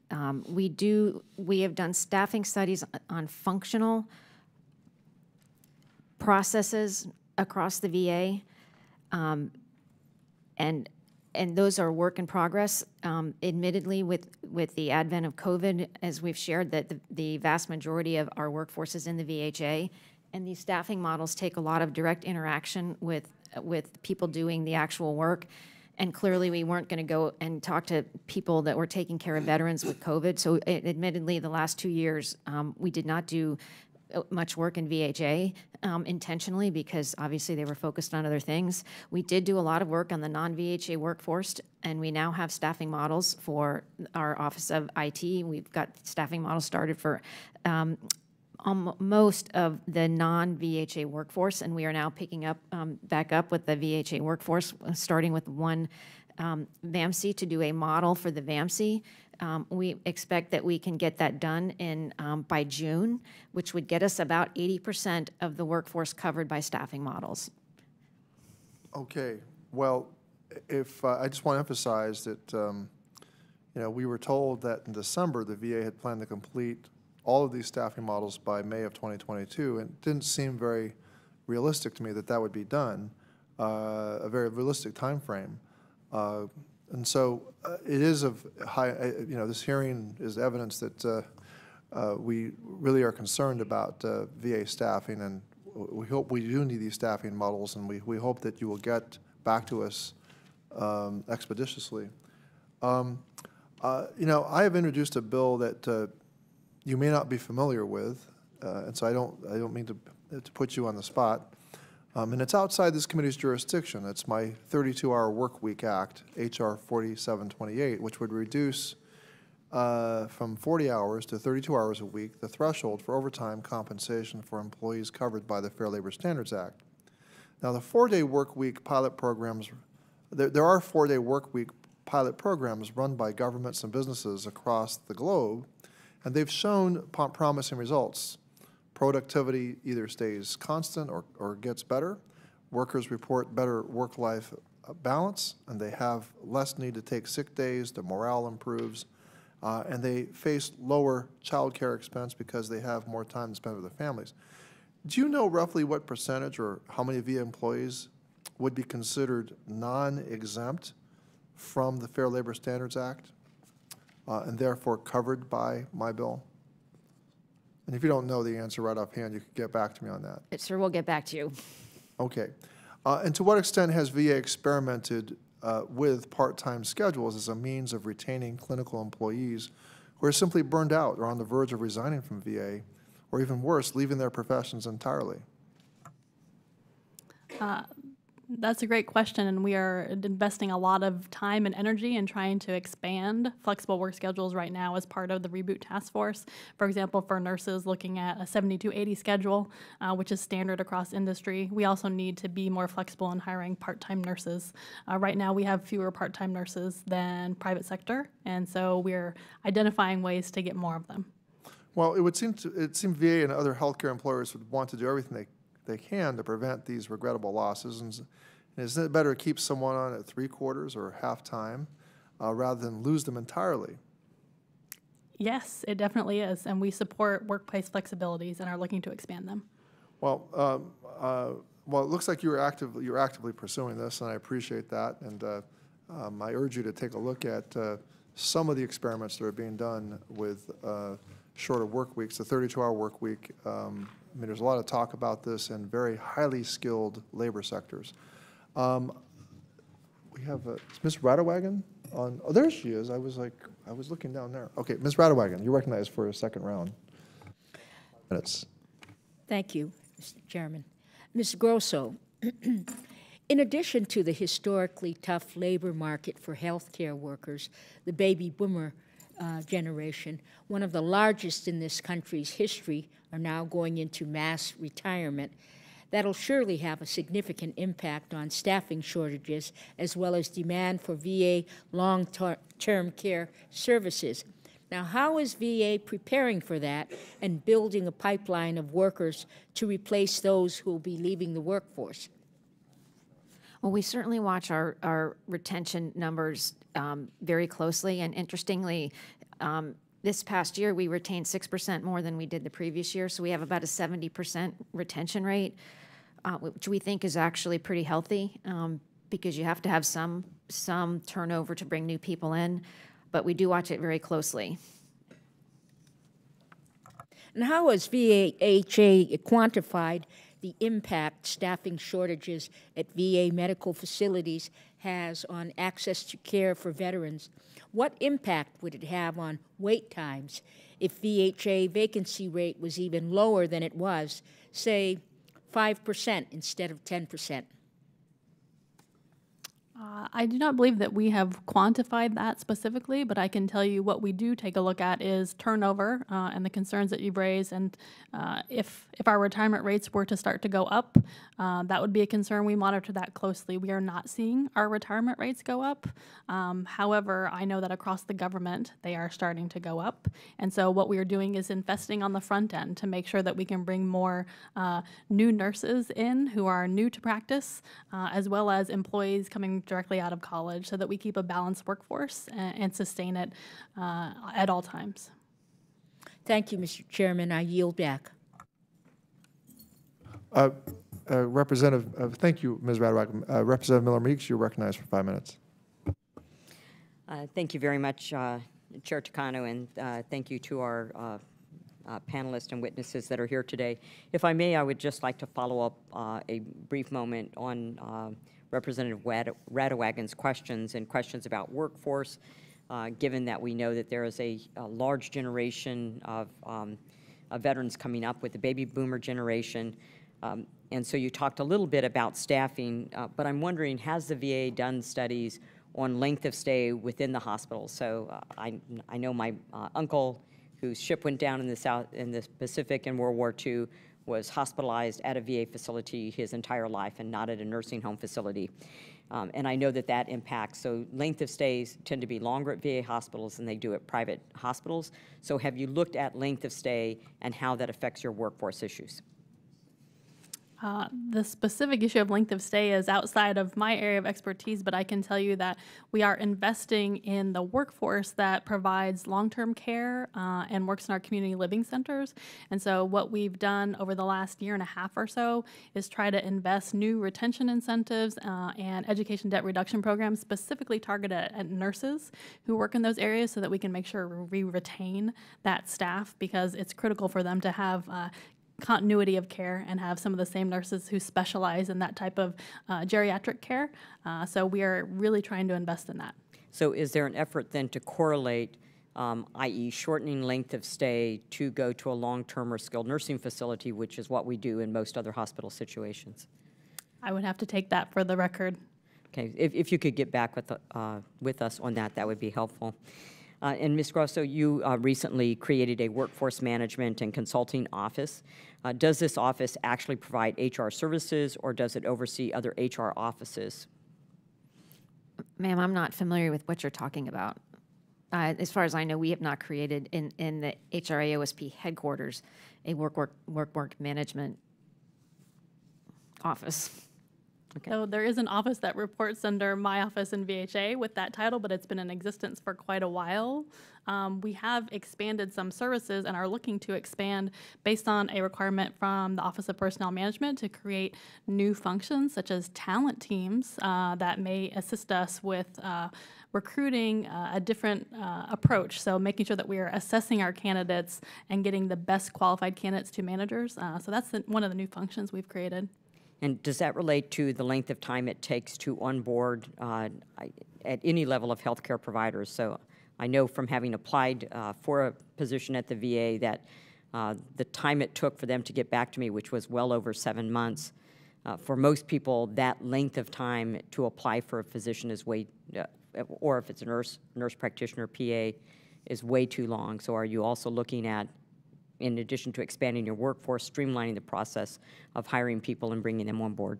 Yes, absolutely. We have a team of people trying to come up with recommendations for this right now. They're at VACO right now with process maps all over the walls, coming up with solutions. So we expect to have new recommendations of what we need to do, and we'll certainly come back here and ask for assistance if they identify legislative needs to do that. I'd be more than happy to assist you. Thank you. I yield back my time. Thank you, Ms. Miller-Meeks. That completes the questioning of this panel, and I want to thank our VA witnesses for appearing today. This committee will now stand in recess, subject to the call of the chair.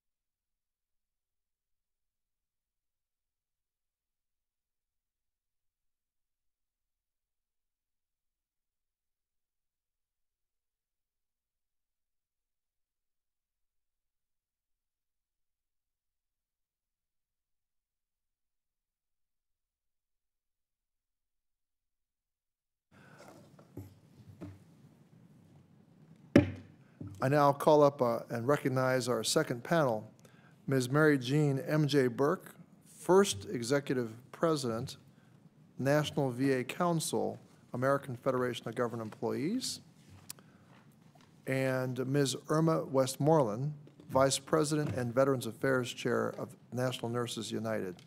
Thank you for being here, and I remind our witnesses to pause for 2 to 3 seconds before speaking and answering questions. Ms. Burke, you're recognized for 5 minutes for your testimony.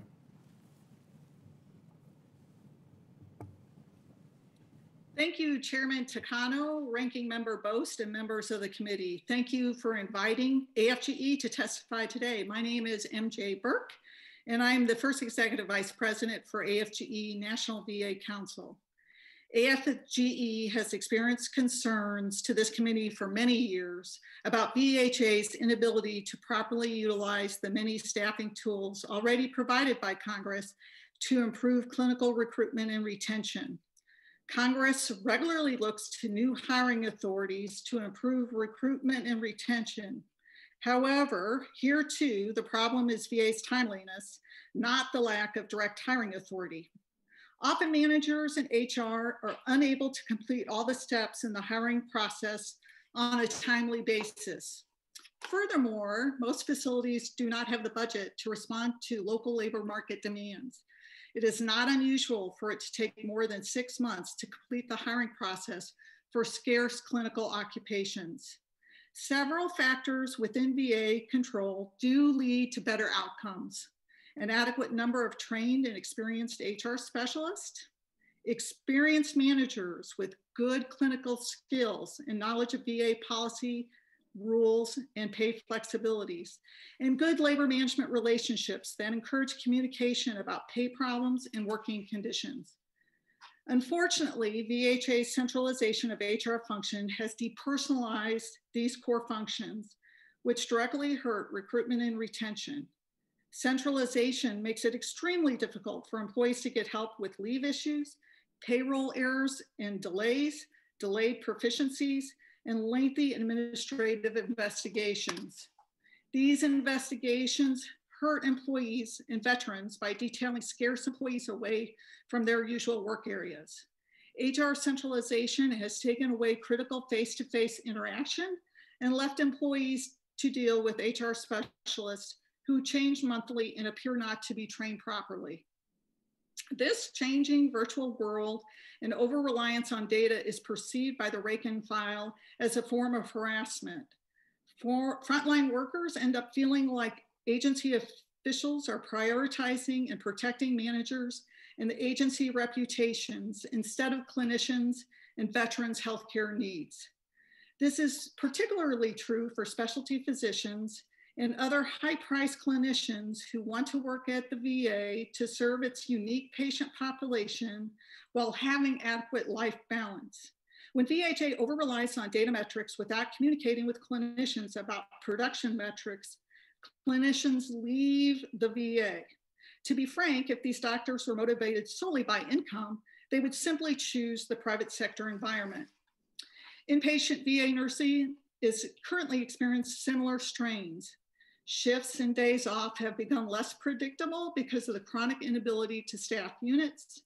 This is worsened by nursing supervisors lacking recent direct patient care experiences that allow them to empathize with the struggle of frontline nurses. Speaking up can result in subtle retaliation in the form of a bad schedule and denials of days off, which sends even more clinicians out the door.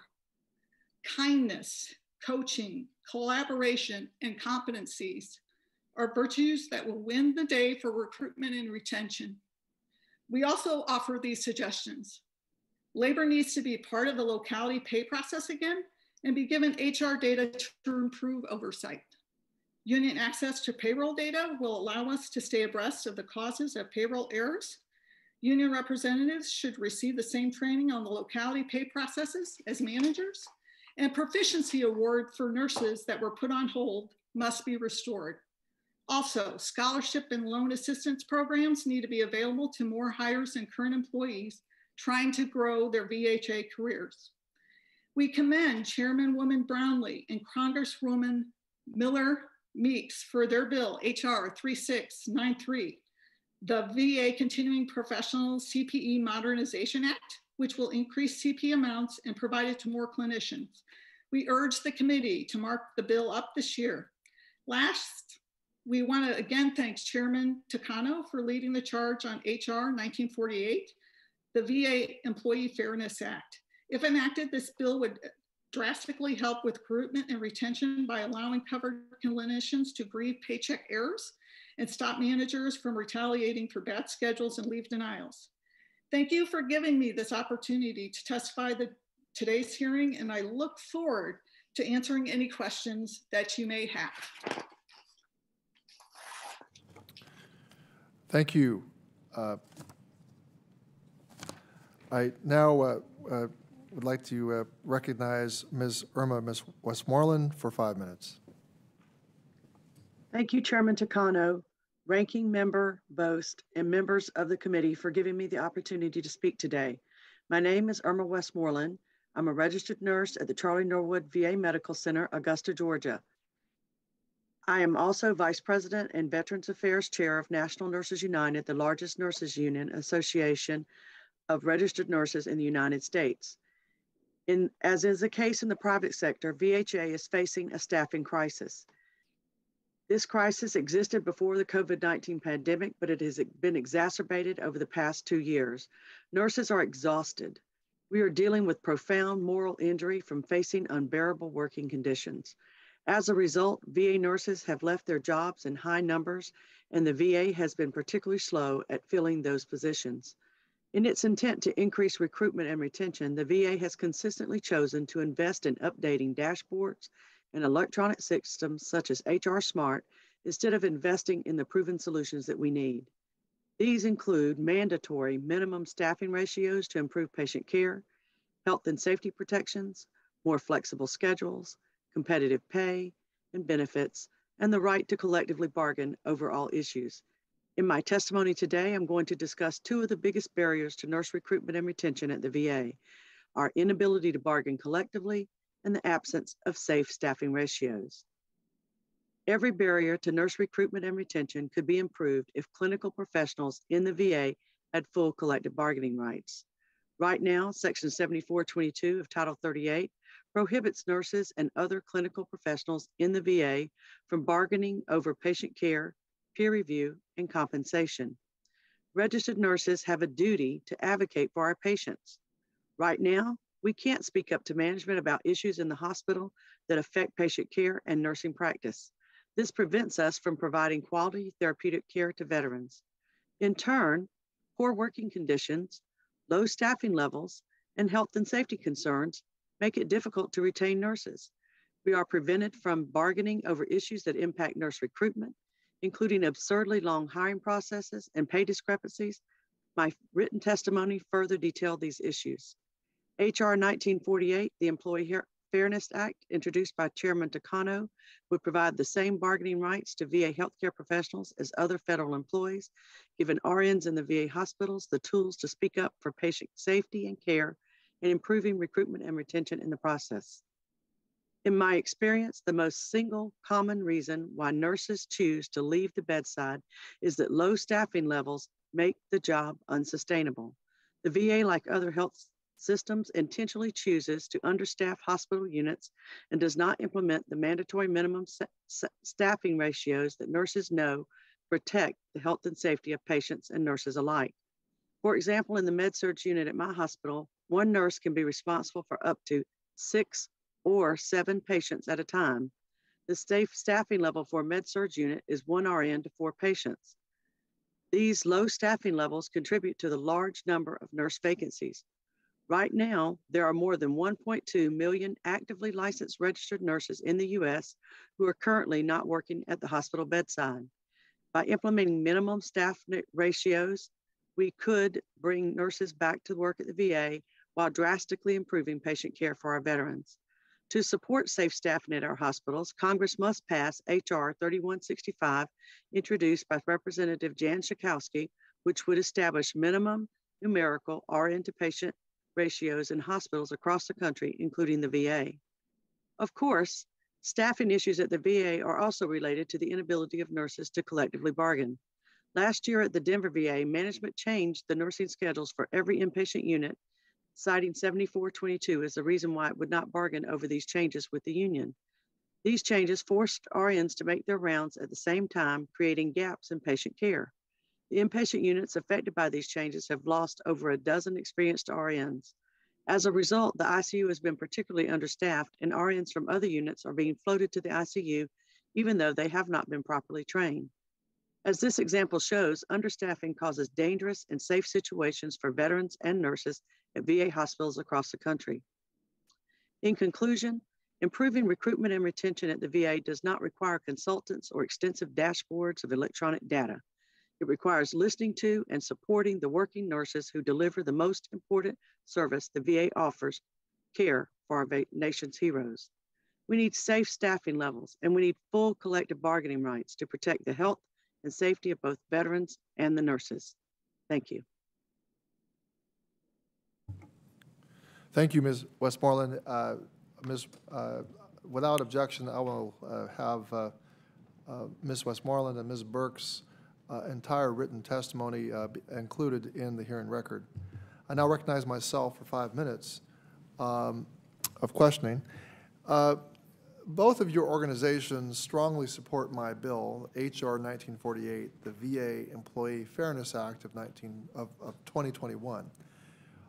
Please share with us some of the consequences of Title 38 employees not having collective bargaining rights. I'll begin with Ms. Ms. Westmoreland, with your comments on NNU's perspective on what this means for those who are providing care for our veterans. Thank you. As nurses, we have a duty to advocate for our patients. Without full collective bargaining rights, we aren't able to do this, and patient care and health and safety are compromised as a result. There are just over 77,000 RNs that work at the VA. Together, we have years of collective nursing experience, and in this moment of crisis, the Secretary is statutorily barred by Congress from bargaining with them over nursing practice, patient care protection, and compensation needed to recruit and retain them. And Ms. Burke, do you have anything to add from your perspective on what it means for Title 38 not having collective bargaining rights? Thank you, Chairman Takano. I think the main issue is even when VA promulgates regulations on compensation and we try to grieve it for the failure of a nurse or a doctor for the agency not following it, they can trump us and when we move a grievance and say it's 7422. That doesn't help recruitment retention. We have had experiences where people have signed retention allowances and the agency doesn't pay it. That doesn't help. So we are into the Fairness Act so that we can retain people, quite frankly. Yes, and retention is a very, I think, acute crisis for the VA at this particular moment. VA said in its written statement that it has been, quote, maximizing bonuses and retention incentives to reward employees for excellent work and to be more competitive with private sector hospitals, unquote. Has that been the experience of many of the frontline clinical employees that your organizations represent? We'll start with Ms. Burke. Thank you, Chairman. It's not the amount of locality schedules that are out there. It's really, I feel, if the facilities have the budgets to implement them. Currently, as you saw from the panel before, we are in tremendous amount of desperate straits trying to recruit, especially inpatient nursing staff and critical care areas. We can't be the market pay leader, but we can facilitate conditions of employment that entices people to come work at VA, but we're not even close. And I can speak to some of the retention sign-on bonuses that are in the area of, it's not even 15,000, now it's like 20,000. And so it becomes extremely difficult if anything goes wrong on one of these units to retain nurses, quite frankly. Ms. Westmoreland, anything to add? Yeah, just quickly, I'd like to say thank the secretary for, of course, trying to give bonuses, but some of our members have received bonuses, but the application of the bonus has not been maximized and it's not been applied with any consistency or regularity. For example, at my facility, nurses on just the COVID units got some bonus, but the nurses who were detailed to work with them didn't. And so it's just not consistently done. And then you lose nurses because you can't retain them because you don't treat them fairly. So you say it's not consistently done, because my next question was going to be, has the majority of them, of nurses seen, so it's not even, so it's some nurses have seen Yes, sir. pandemic bonuses, and it's very inconsistent.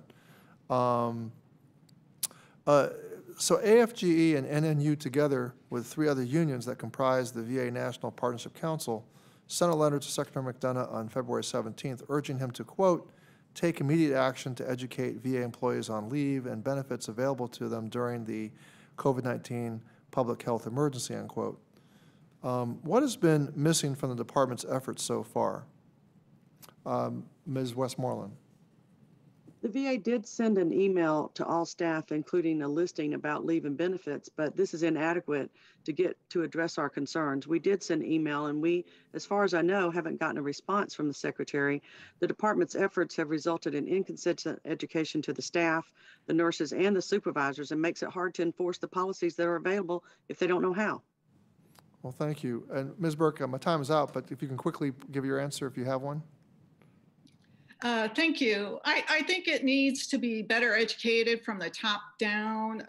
I've had one experience even in Indianapolis where a person was just fed up because she thought she was following the contract procedure. She was educated incorrectly. And these little minor issues become big issues when they can just leave and get other jobs. Well, thank you. Ranking Member Bost, 5 minutes. Thank you, Mr. Chairman. Ms. Burke and Ms. Westmoreland, first off, thanks for being here. And I'm just kind of curious, what feedback are you getting? Have you been hearing from members about the VHA's vaccine mandates? Congressman Bost, I did not see your green on. I know you were trying to put your green on today. First of all. Yeah, there's a sticker on the floor that was once on. Yes, okay. The first thing I would like to say is, as a labor representative, I think these last 2 years, even though I've been an employee for like 26 years, have been the most difficult that I've experienced as a labor representative. Sure. We represent a wide variety of people with extreme views on either end of this situation. I know people personally that have very strong views. Our job is really to work due process. As my knowledge of it in the status of where we are today, I don't think anyone has been terminated. Right. And, there's about 35,000 that have actually requested the waiver, but they've not acted on it yet, but they're talking about acting on it, so. Yes, and so I think our feeling is that they're taking it case by case, and we'll see how our job responsibility is to make sure due process is occurring, and where those situations occur, we are going to represent. Ms. Westmoreland. From NNU's perspective, NNU believes in the medical science. We know that vaccines are an effective measure as part of multiple measures to the approach, which include distancing, testing, PPE, and isolation. And our nurses, too, have been on the front line using PPE and protected themselves and patients throughout these entire 2 years. The VA must continue to focus on the issues we know are driving nurses from the bedside, which are unsafe staffing, dangerous working conditions, pay discrepancies between nurses in the same job. We don't believe the issue is just this. We think that they need to process the accommodations like any other accommodation. When they had the flu vaccine accommodation where people took religious and medical exemptions, they allowed them to use the appropriate PPE available, which was masking and is masking and continues to be masking. And if a nurse says they have a religious or an exemption to the vaccine for the flu, they allow them to use the PPE. We're Yeah, hoping they're going to do the same thing now. And it sounds like you do share the concerns that we have with your group, because they are your employees, and they could be excellent employees in any other case. They've just got either, whatever their reason might be. I just want to make sure that you know, as we talk about retention, that we retain all of our good staff, and while we're trying to add on more. Also, then, I got another question for both of you. You know, the American Hospital Association has called the healthcare work shortage a national emergency. Do you agree with that assessment? And if so, what should the VA do to meet that emergency? I'll go first. Go ahead, MJ. Thank you. Ranking Member Bose, thank you very much for that comment. I think, first of all, money is an issue, but I don't think it's going to solve the problem. I think we have to look scientifically at retention, turnover, some of these data metrics. And what I said in my testimony sounds very cliche, but kindness, compassion, making sure competencies are happening, coaching. We have units that are critical care units that have terrific supervisors, and we have other places that need a lot of help. Where they need a lot of help, these people are going to leave. And so when that happens, we got to get ahead of it, because we can't afford, there's no one back in the back trying to backfill these places. And so it's our job as union officials to make sure that we're voicing these concerns up to the executive leadership. Good. Ms. West-Warman, we've got about 20 seconds. Okay. HHS data proves that except for a handful of states, there's more than enough people with RN licenses to fill every open nursing position in the country. Actually, the shortage is a shortage of safe nursing jobs with good working conditions.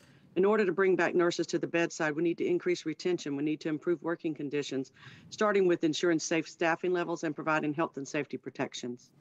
I want to thank you both, and thank you for being here today. And with that, I yield back.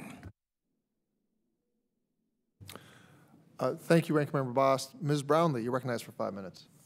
Thank you, Mr. Chairman, and thank the two of you for being here today. Hearing from you is critically important for us to get to really determine and find out what's happening on the ground. So thank you for sharing that. Ms. Burke, I wanted to ask you first, and thank you actually for bringing up my bill, the Continuing Professional Education Modernization Act. I appreciate that very, very much.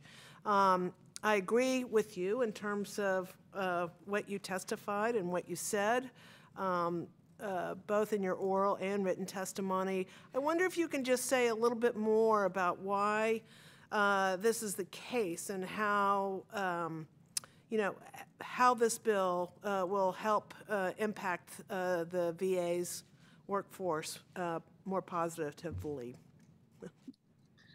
Right. First of all, thank you for sponsoring this legislation. Any thing that we can do to retain staff is so important right now. And right now, the pool of continuing education money isn't large enough. All employee survey says the main issue every year is professional growth. And so I see your bill as a situation where we don't have to fight so much among ourselves to get professional education money. Additionally, I think it would be helpful to the situation to prioritize what congressional intents are. So right now, big in the agency is women's health. We could prioritize, the education departments can prioritize and say, we need continuing education specifically for providers to go to women's health, whether that's physical therapy in pelvic floor exercises, whether it's mental health people dealing with trauma. These are the things that I think are going to be helpful to the agency. It may not make a huge difference, but in retention, but these are conversations I have with my coworkers even. So anything helps. Thank you. Great. And is there a demand out there that can't be met just because there's not enough money to cover the cost? Yes. Oh, absolutely. Yeah. Absolutely. Okay. Matter of fact, we were having this conversation like 3 months ago at our work. You know, we were all like, well, what's the system of getting professional education money? And I actually brought up, I said, well, we're trying to get bipartisan leadership on this. So I hope it passes out of the House, and I think it's a great bill. Thank you so much. And Ms. Westmoreland, you mentioned in your testimony that the centralization of HR services at the VISN level has led to some success in cutting down the length of time it takes to hire new nurses. We've also heard today that this centralization hasn't worked as well as planned, leading actually to staff shortages. So in your view, is there a balance to be struck here? Are there lessons that can be learned from centralization at VISN 8 or other VISNs across the country? Yes, I'm glad you bring that up. There is definitely lessons that can be learned. I mentioned VISN 8 because in their staffing of the clinical contact centers that they're having to staff pretty quickly, they have utilized their centralized system to make that happen so much faster. Every week I meet with nurses or every other week, new nurses that come through the door. They routinely tell me it takes minimum of 4 to a maximum of 18 months to get in the VA. And that is because the system that is centralized in most places do not work. And it doesn't work. I mentioned VISN 8 because in this instance, they did a great job of doing it. I think people can learn from them on how they did it. But we have not. We continue to have 100 days of an average to get a nurse in. That's 3.5 months. And that bears out exactly what nurses tell me, a minimum of 4 months and more, many, many more longer, much, much longer. Yeah, I mean, that's just, we just have to address that. I mean, how are we going to compete in the private marketplace when you are in such you nurses are in such, tremendous demand? The VA's already got one hand behind their back as it is, and then to take, that long to hire somebody. I mean, they've probably been offered 10 jobs in that time period. So exactly. It's just something that absolutely I think has to be addressed. Well, I see that my time is up, but again, thank you both for being here, and I will yield back to the chairman.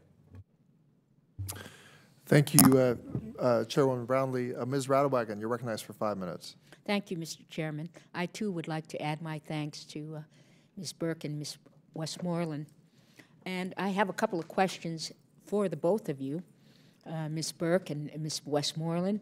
Are there any private sector best practices that you think VHA should adopt for its own workforce?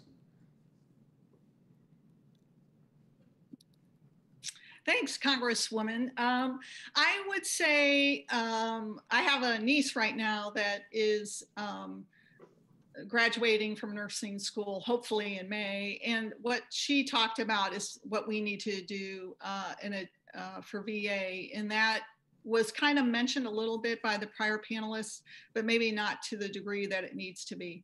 And that is transition to practice type of programs, as well as the ability to shadow different areas, increasing slots, that they get a full panoply of experiences so that they know what they want to do. I think that will help recruit younger nursing coming out of schools, and currently it's not where it needs to be in VA. Ms. Westmoreland? And I totally agree with that. She just took my statement totally, except for I'd like to also add that nurse practitioners are also at a very, if we want to hire younger nurse practitioners and people that'll stay in our facility, we have to also transition to practice program to them as well. We have a very limited number of slots at facilities for this, but if we don't do it, we're going to lose them because of the complexities and the things that people need to learn when they come out, especially for nurse practitioners. We need to increase the transition to practice numbers for them and for our nurses as they come out at each facility. It's a very limited program. They're talking about how great it is, but they haven't expanded it where they need to. So, Ms. Burke and Ms. Westmoreland, do you have any suggestions for how VA could better recruit and retain veterans? Ms. Burke? Yes, veterans, they're wanting to come to VA, obviously. I think some of the demonstration projects where we have health techs in the ED transitioning to PAs, working in the EDs. The Navy has a great PA program, and physician assistants aren't really recognized at the level they should be for the amount of service-connected veterans we have. So I think that's one thing that we could do. And additionally, we do some good peer support things in our mental health aspect. But I think for nurses, I think we have a lot of nurses are getting to more service-connected veterans and veterans that are nurses. But I don't think we just do some simple things like just recognize their service, like put a name tag, I'm a veteran. That should be a policy. Because when you lean over a person and give them a shot, the guy looks up or the girl looks up and they say, oh, you're like me. And that becomes like a simple fix that could make a difference. Ms. Westmoreland? I also think, in addition to all the things that MJ says, man, she's hard to follow, isn't she? But all the things that she said in that area are very important. One of the things that we have to do is to bring them on board faster and easier. And I think if we had some kind of program that would pipeline them from the military as they exit to the VA without taking so long to hire them.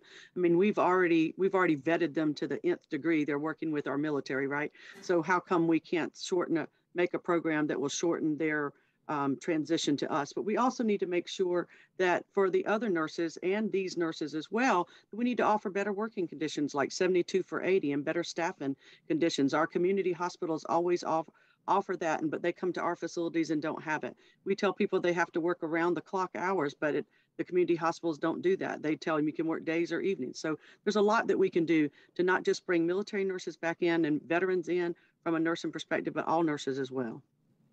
Thank you, Mr. Chairman. Yield back.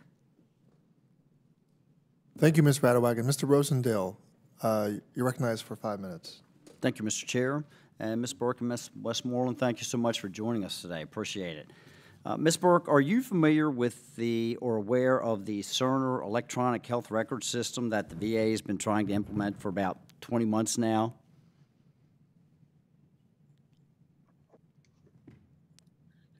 I'm familiar. I haven't used it. I'm familiar, sir, with some providers that are at VAs that in the private sector used it. And I know that we had a pilot project out in, I believe, Washington. Yes, that's it. That's at Man Grandstaff and so I know facility. that they're. Yes. So Right. that's where they tried to roll this out. It's been in place for over 20 months now. And in short, it destroyed productivity at that facility. Are you aware of a poll that showed that about 80% of the employees at the Man Grandstaff facility in Spokane have said that they would consider other employment as a direct result of that software program? 80%. I'm familiar with that. The rollout did not go well, and but I did not know until you just educated me it was 80%. So then you wouldn't be aware that they have reported 715 patient safety issues as a result of the Cerner program? No, sir. I wasn't realizing it was that bad.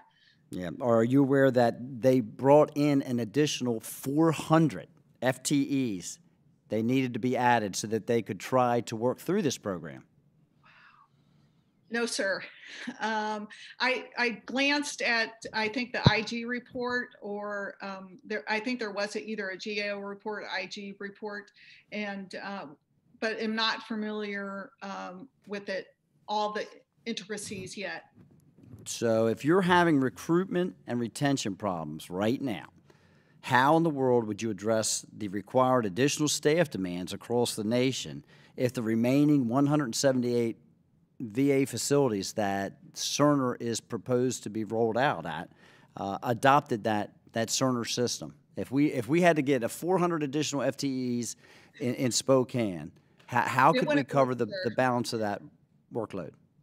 It wouldn't work, sir. Thank you. It was pretty simple math for me as well. So could you please join me in urging the VA and Secretary McDonough to uphold his assurances to us that he gave this committee that he would not roll this program out at Walla Walla, at Columbus, at these other facilities until he had it fully functioning at Spokane?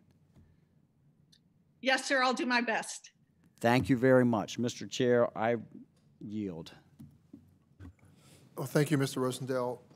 I believe that wraps up all of the members who want to ask questions. Let me just express my thanks to the VA witnesses, Ms. Grosso and blanking out, Ms. Bongiorni, who stayed through the testimony of our employee representatives, our employee unions. I think that shows a great amount of goodwill and interest. Our AFG and then you representatives aren't in the room, so they can't see that they're here. But I just wanted to make sure that I express my gratitude to them, and I want to express my gratitude to Ms. Burke and Ms. Westmoreland for your testimony today. But let me point out that that Assistant Secretary for Human Resources, Grosso, retired at the rank of Lieutenant General from the position of Deputy Chief of Staff for Manpower, Personnel, and Services, where she served as the U.S. Air Force Chief Human Capital Officer. And it's the first time she's appeared before this committee, though she's appeared before the Armed Services Committee many times. We're grateful to your service and your continued interest in serving our country. And so with that, I thank all the members for participating. Ranking Member, would you like to say something? Yes, thank you. If I can, Mr. Chairman, thank you for yielding. I also want to thank each of our witnesses and committee members. I appreciate them being here this afternoon, particularly those who are here in person, to share their thoughts on this topic. And most of all, I want to thank the men and women working in the VA medical facilities, regional offices, veteran cemeteries, and administrative sites across the country. I want them to know that we work to do for veterans what the work they do for veterans doesn't go unnoticed, and I want to say a special thank you to them. You know, I promise you that we will keep doing our best on this committee to make sure your job is easier and make the services you provide even better for our veterans. And with that, I yield back and thank you for the time. Thank you, Ranking Member, and again, thank you. I want to thank both panels for this informative hearing. All members will have 5 legislative days to revise and extend their remarks and include extraneous material. Again, thank you for appearing before us today, and this hearing is now adjourned. Thank you. Thank you.